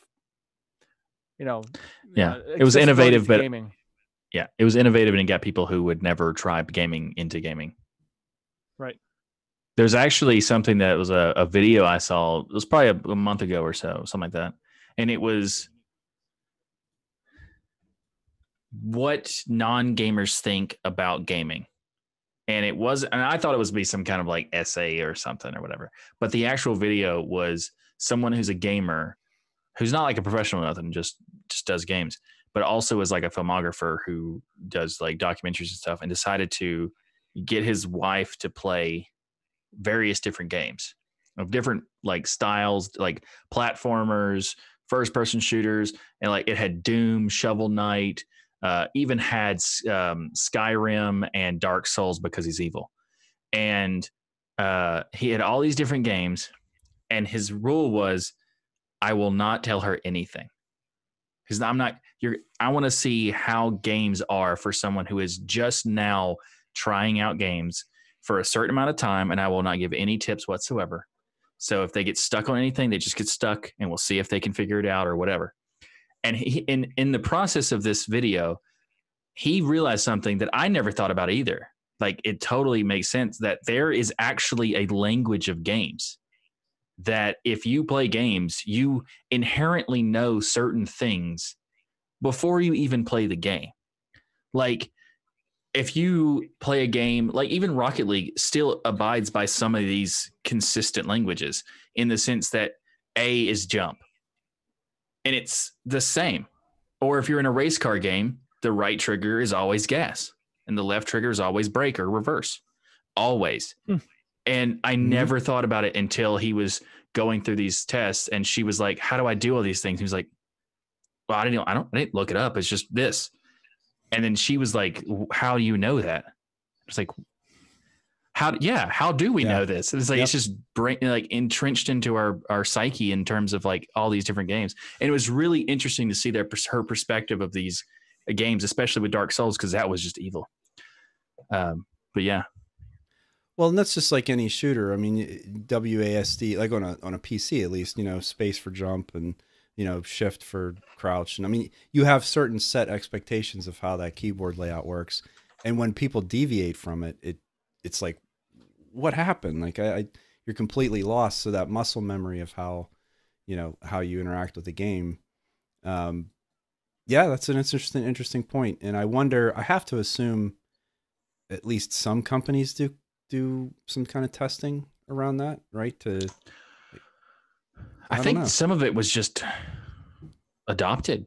Like it just became a thing. Like I think some of them weren't even intended. Like people, a lot of the times were like game developers will just choose to use A for jump because it's always been A for jump. So why change it? Mm-hmm. And if you look back about why it was A for jump, it goes back to like Super Mario or Mario Brothers, like the original. So you jump with A, and they just happened to keep using it. And then when A became in the position of the bottom of the quad triangle thing, whatever you want to call that shape, that was also X in PlayStation or something. I don't remember. Whatever that position there is, it's always the same button. Mm-hmm. Yep.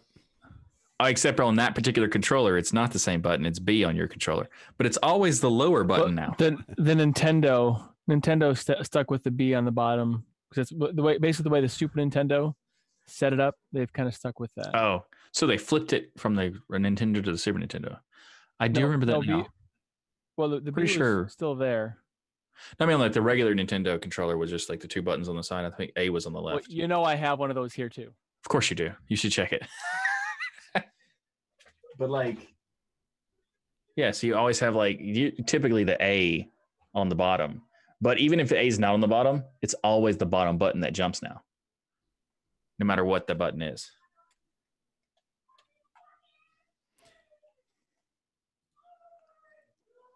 So I can't tell. Do you have a link to the video? A, B. Oh, okay. Well, that's just a broken controller then. Well, it's the original Nintendo. I mean, I'm just saying because I was wrong. It must be because the controller was wrong, not me. All I remember is up, down, left, right, A, B, A. Select start. Select start. Yep. That is Contra, right? Contra code, but technically there is code. It's the Konami code because the Konami code was first and then the Contra code popularized it. Okay. And it became known as the Contra code because the game Contra was way more popular than the Konami structure. And it was just, and there's also a lot of debate on what is it called? Is it Contra or Konami? Like, it's like, whatever. Uh-oh. I'll get the link to that video. Oh, you know what it is? I'm sorry, guys. It's because I minimized Zoom. And if you minimize Zoom, the video freezes. Of course it does. Yeah, of course it does. Zoom. So I have a completely unrelated thing. My daughter's school sent out this email about internet characters, safety, and wellness. Have you heard of this Momo thing? The Momo challenge? It's like some kind of weird. No, I know Momo from Last Airbender. Yeah, and it's this thing from. I guess there was a new Ring movie not long ago. Do you remember that Ring? The movie? From the TV scrambling thing. So this is a total Snopes thing. Like the parents are all freaking out because supposedly the challenge is that it's like. They sent kid will get it and then it's like hurt yourself or do something bad and like like the evil weird looking like it's so demon woman like, face thing, but it looks like something from Beetlejuice. It's really cheesy. Yeah, it's very bad and it's not scary, totally, but I guess if for a little kid right, exactly. So my school sent out all these emails and I looked it up and I'm like, here it's we go 4chan again. Thing. It's all it is. It's a 4chan thing. Yeah. I mean, it actually started on 4chan and then they just kind of popularized it. Like there's so many things that people act like are a thing that it's really just 4chan trying to troll people and are very successful in. Like the Tide Pod challenge, that wasn't really a thing until people started saying it was a thing and then people started doing it.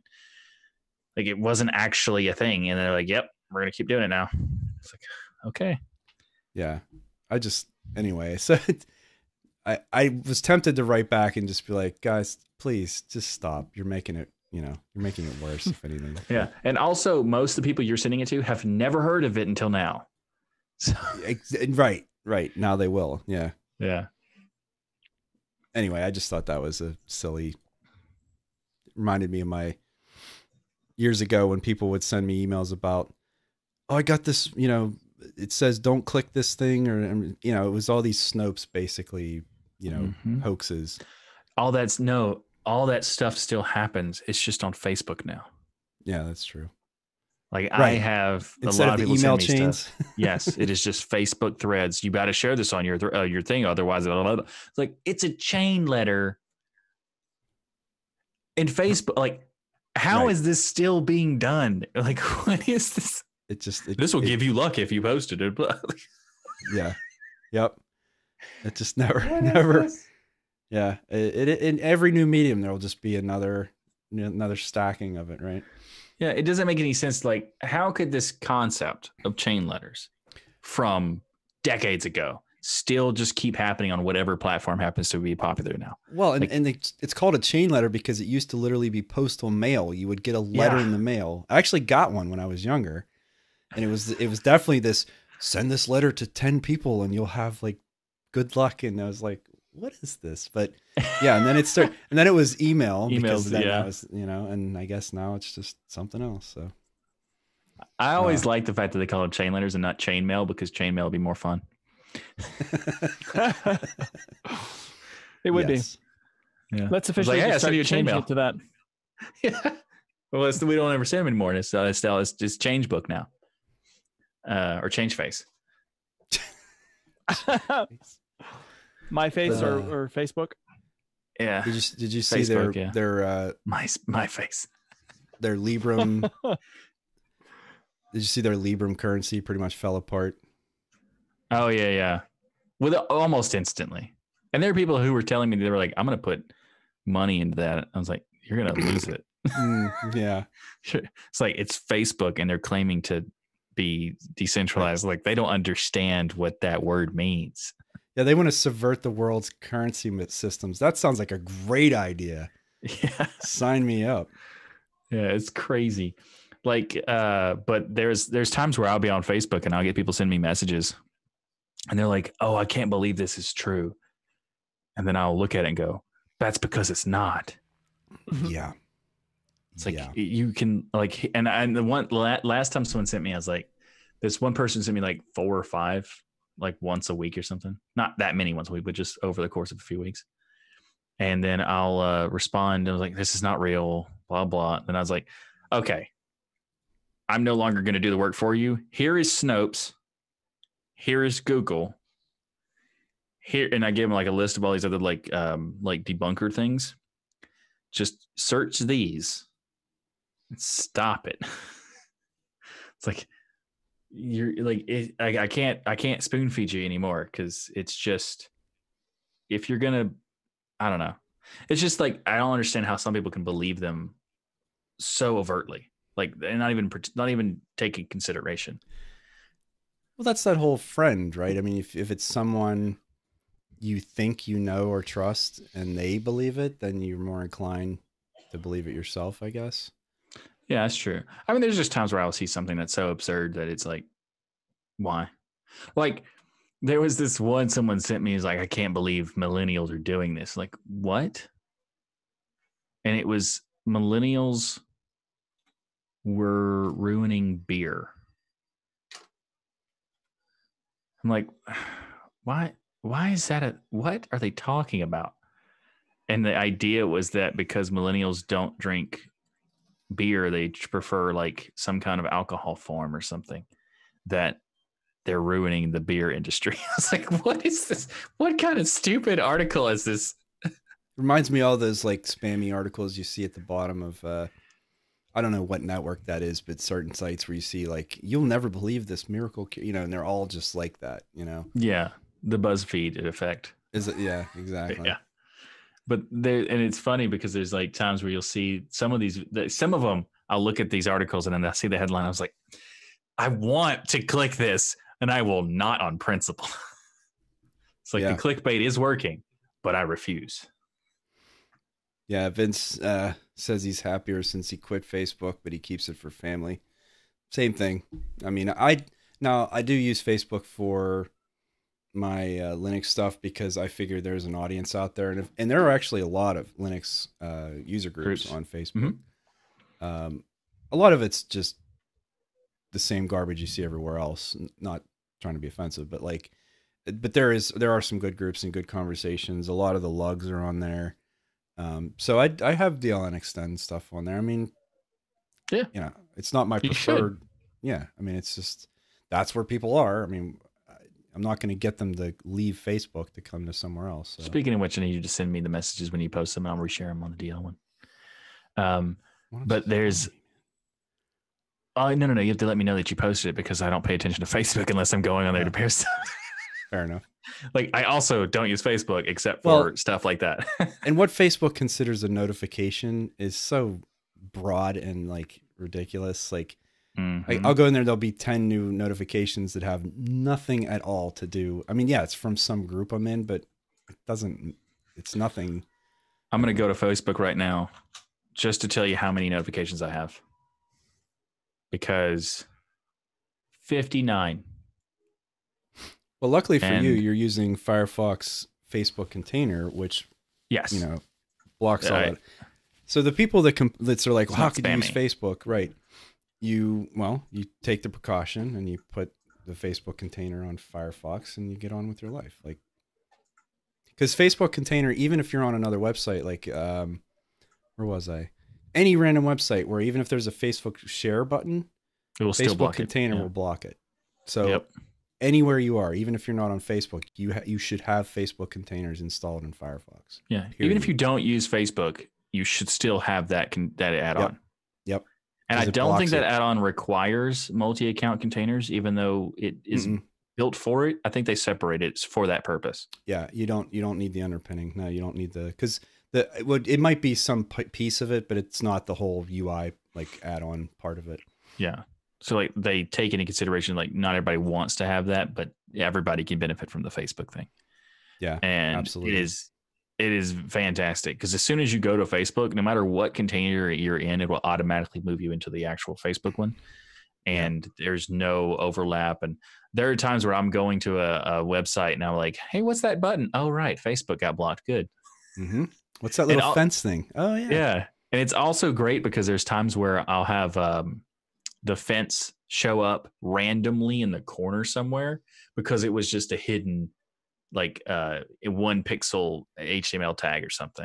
And they had it in like the pixel codes there, and it'll just show you that icon randomly in one of the corners and say, hey, there's nothing to show you here physically on the page, but just so you know, we blocked this.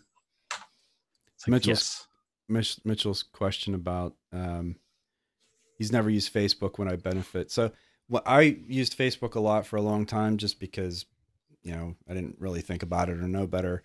And the one thing I missed when I stopped using it regularly was a lot of the groups, especially with like web design, web dev kind of stuff.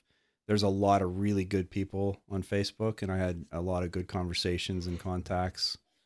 So the people on Facebook you can find good groups of people, even though Facebook groups are garbage and their threading is terrible and their posting is terrible, but you can't search and find anything. I mean, it's just bad all the way around. More people who get into, the more chaos there is. Yeah, it's horrendous. But the people are there, and that's the thing. It's just the most widely used platform. You have the largest audience. You have the largest potential of finding quality people to interact with on whatever subject, whatever that happens to be, any hobby or profession or. Yeah, I mean, I learned so much about just, web dev stuff, web design, WordPress, like tons of that. For years I was in those groups, and it was I felt it when I stopped participating. Like it was because I knew all the news. I had all of the updates. I'd see when people were having problems. It was just really handy to have all that information. And unfortunately, Facebook being the way they are, it's a trade-off. But like I said, if you're using Firefox and you're containing Facebook so it can't do the garbage that evil things that they want to do, and you don't ever install it on your phone, ever. Yeah, never. Because also Never. you might not be able to get rid of it. Right. Because if it's on your phone, you have yes, it'll tell you permissions and technically of like stuff it's trying to do. Once you grant any kind of permissions to that application, they'll track your location anytime you post, anytime log phone calls. They were caught doing that. Yeah, I mean it's absolute spyware garbage on a mobile device.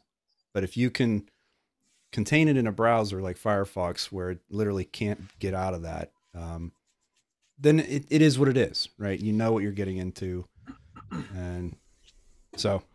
And also, basically, the only way to use Facebook on a desktop is because of the Firefox Facebook container. Like that's really the only, like if you use any other browser, you don't have that separation thing, so you're just stuck. I mean, with technically, tracking you could do something like in Chrome and have a profile if you were diligent and only ever use that profile. But Facebook's cookies, even if like you were saying on those sites and stuff, right? If you follow visit you regardless.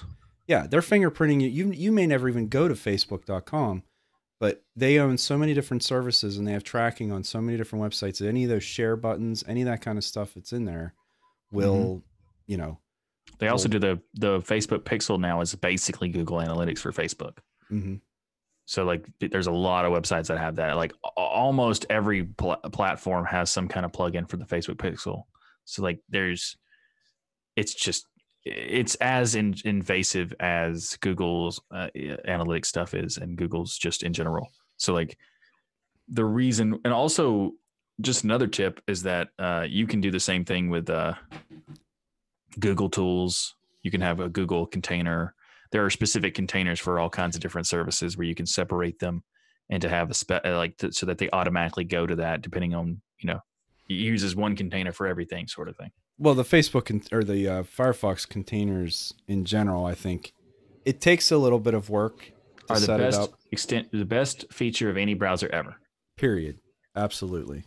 If you take any kind of like tracking and security seriously, like I use it specifically to separate work stuff from personal stuff. I have a banking one, I have a shopping one, and anything Amazon only comes up in that shopping and only anything.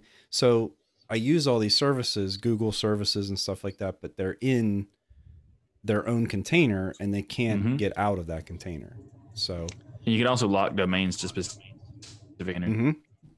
Yep, I have that set up, and then I have cookie auto delete, which will delete all those cookies automatically. I think my favorite part about the container system is having multiple sites, that one site logged in on multiple accounts all at the same time and never have to worry about logging out, log back in, and repeat and whatever. Like I love that. Like I have a lot of different social networks logged in. I have different containers for purposes, and I also have different containers for entities. So like DL has its own container, TuxDigital has its own container. I have a personal container for actually a bunch of personal containers. Then I have like a no container, and I use the no container to do things that I don't want associated to anything, but I know there's still going to be some kind of tracking to it. If you use no container on and not logged in on YouTube, it'll still track you and give you recommendations based on your cookies and stuff. So well, and they can log your IP address. I mean, there's definitely ways they can fingerprint the browser. There's different ways that. I mean, that's their business. They're very good at tracking. I mean, they've perfected it. I was just thinking in the sense of like with YouTube, I have a container for DL and TuxDigital. So when I want to go to YouTube and use, like for example, I'm on this stream with the TuxDigital account, so I can comment as TuxDigital. But I could also just open it in another container and comment as DL immediately. Right. And that's such a convenient thing. And also there are some things like, do you guys use Diaspora? I don't. Yeah, it's a social network that sort of tries to be Facebook in a decentralized way that's really odd. Yeah, yeah. I've looked at it, but I just never really jumped on. Yeah. Well, the thing about it is that there are no clients of any sort. There are no mobile apps. There are no desktop apps. It's just the service. And you have to join a pod system. And the pod systems are really annoying because some of the pods are federated, some are not. So you have no idea if the pod you join is federated. So I found one that was reasonably active and fairly large called diasp.org. So it's like diaspora, but they took the A and put it into a G, basically. And it's quite good, but the thing that annoys me the most about it is that it will constantly log you out unless you're using a full-blown browser. So if you use like some kind of other solution like Electron or whatever, it will always fail. It will always log you out. But if you use Firefox, it works solid. And having the containers for it makes Diaspora the first time I ever could use it consistently. Now, if it wasn't an open source decentralized social network, I would never use this because it's not very good. But because it is, I'm giving it a shot. That's how I feel about Mastodon, frankly. Yes. It's kind of like, you know, I like it. I actually think it's a decent system, but there's such a small number of people on there. And it's got a different feel. Like Twitter, I feel like it's all about you. Like your thoughts, you know, whatever you want to put out. I mean, to a certain degree, but I feel like on Mastodon, there's an expectation of being very careful about not being like spammy or over self-promoting. And I don't know why, but I just kind of, I hesitate. I don't understand that idea whatsoever. Well, but I understand. I don't know. I just have this sense, but anyway, all right, Nate, you taking off? I think I'm gonna. Yeah, same. We're like 3 hours. Okay. Well, I'll hang out to the end of this race here. You've made it. You made it to the end. So anyway, thanks everyone that's still hanging on. Made it to 3 hours and 6 minutes. I think that we'll call that a night. Yeah, it's a half TuxDigital stream. You're gonna join me on it. You're gonna join me on one of my streams. We're gonna go the whole like 9-hour gambit. I'll do it, man. Bring it. Let's do it. I need a couple stretch breaks, but you know, that's fine. I've run a couple of half marathons, but I don't know if I can do a TuxDigital stream. That's probably more than I can. I've run before. I need to do like that. when it rains, you know, sometimes. Yeah. I was talking to somebody that was like in one of the DL groups or something, and someone said something about it was cold. It was too cold to go outside or whatever. And I was like, yeah, it's so annoying. I could go run, you know, outside, but it's so cold that I don't want to do it. And I missed yesterday too, and the previous 600 days before that. So just missed so many. I wouldn't say I've been missing running, Bob. Yeah. Exactly. I'd say I've been missing it. Yeah. Actually, you know, it's funny. I do miss running. I enjoyed it quite a lot. I ran close to 10 years. I was pretty good at it. And, but I could see that if I continued doing it for too long, it would probably take its toll because there were definitely, like, I had some back issues and some things going on.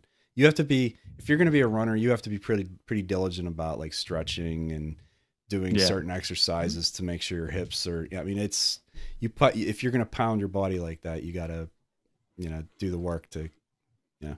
I do the minimalist shoe, the Vibram 5-finger shoe. So do you really? I realized, oh yeah, I know they look ridiculous, but I think they're hilarious and I love them. But since I transitioned to them about 9 years ago, I don't have hip or knee or ankle pain at all anymore. Do you wear those all the time or just when running? I used to wear them more often, but I kind of went to the Converse All-Star look instead because they're pretty minimal. Yeah. but they're a little. They don't get the eyeballs on you as much. Yeah, I saw a recent YouTube series of different videos. It's not a trend because it's it's a thing that's been around for a long time, but the whole 10,000 steps thing. Someone did like a testing of like what happens if you do 10,000 steps a day for a month, and then the guy did it and was like, well, it's way easier just to walk around rather than run, and I'm never getting tired, so it's always it's nice. I like doing out walking. He's like, so I was only going to do this for a month, and this is like month 3 now, and I'm doing it every day, and it's like this is part of my thing now, I guess. I was like, well, that's interesting, because he's like at some point he's like, and also if you ever like have like a moment where you have like a fog in your head or something, if you just want to take a break, he's like, just go walk for 5 minutes and it changes completely. It's like a weird meditation thing. Yeah, Vince says he's a swimmer. It's funny, I've tried to exercise with swimming, and I always just get this, like swimming's always been play. Yeah, it's been like a it's never been, I've never seen it as exercise, so it's hard for me to like take it seriously like that. Yep. But there is definitely something to that isolation, when you're just like whoosh, you don't, there's no real sensory input other than just your momentum, and so I get it. And also swimming underwater gives you like this weird, you're in a different world type thing. Yeah, totally. So anyway, all right, I think we're gonna cut it here, folks. Thanks everybody for joining in. I appreciate it. This was a lot of fun. A lot of laughing. My faces, I could feel that I was laughing, smiling a lot. So exactly.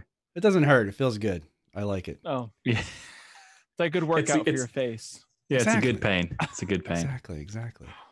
So, all right, guys, take care. I'll do this again soon, and we'll see if we can break the 3 hour and 11-minute mark next time.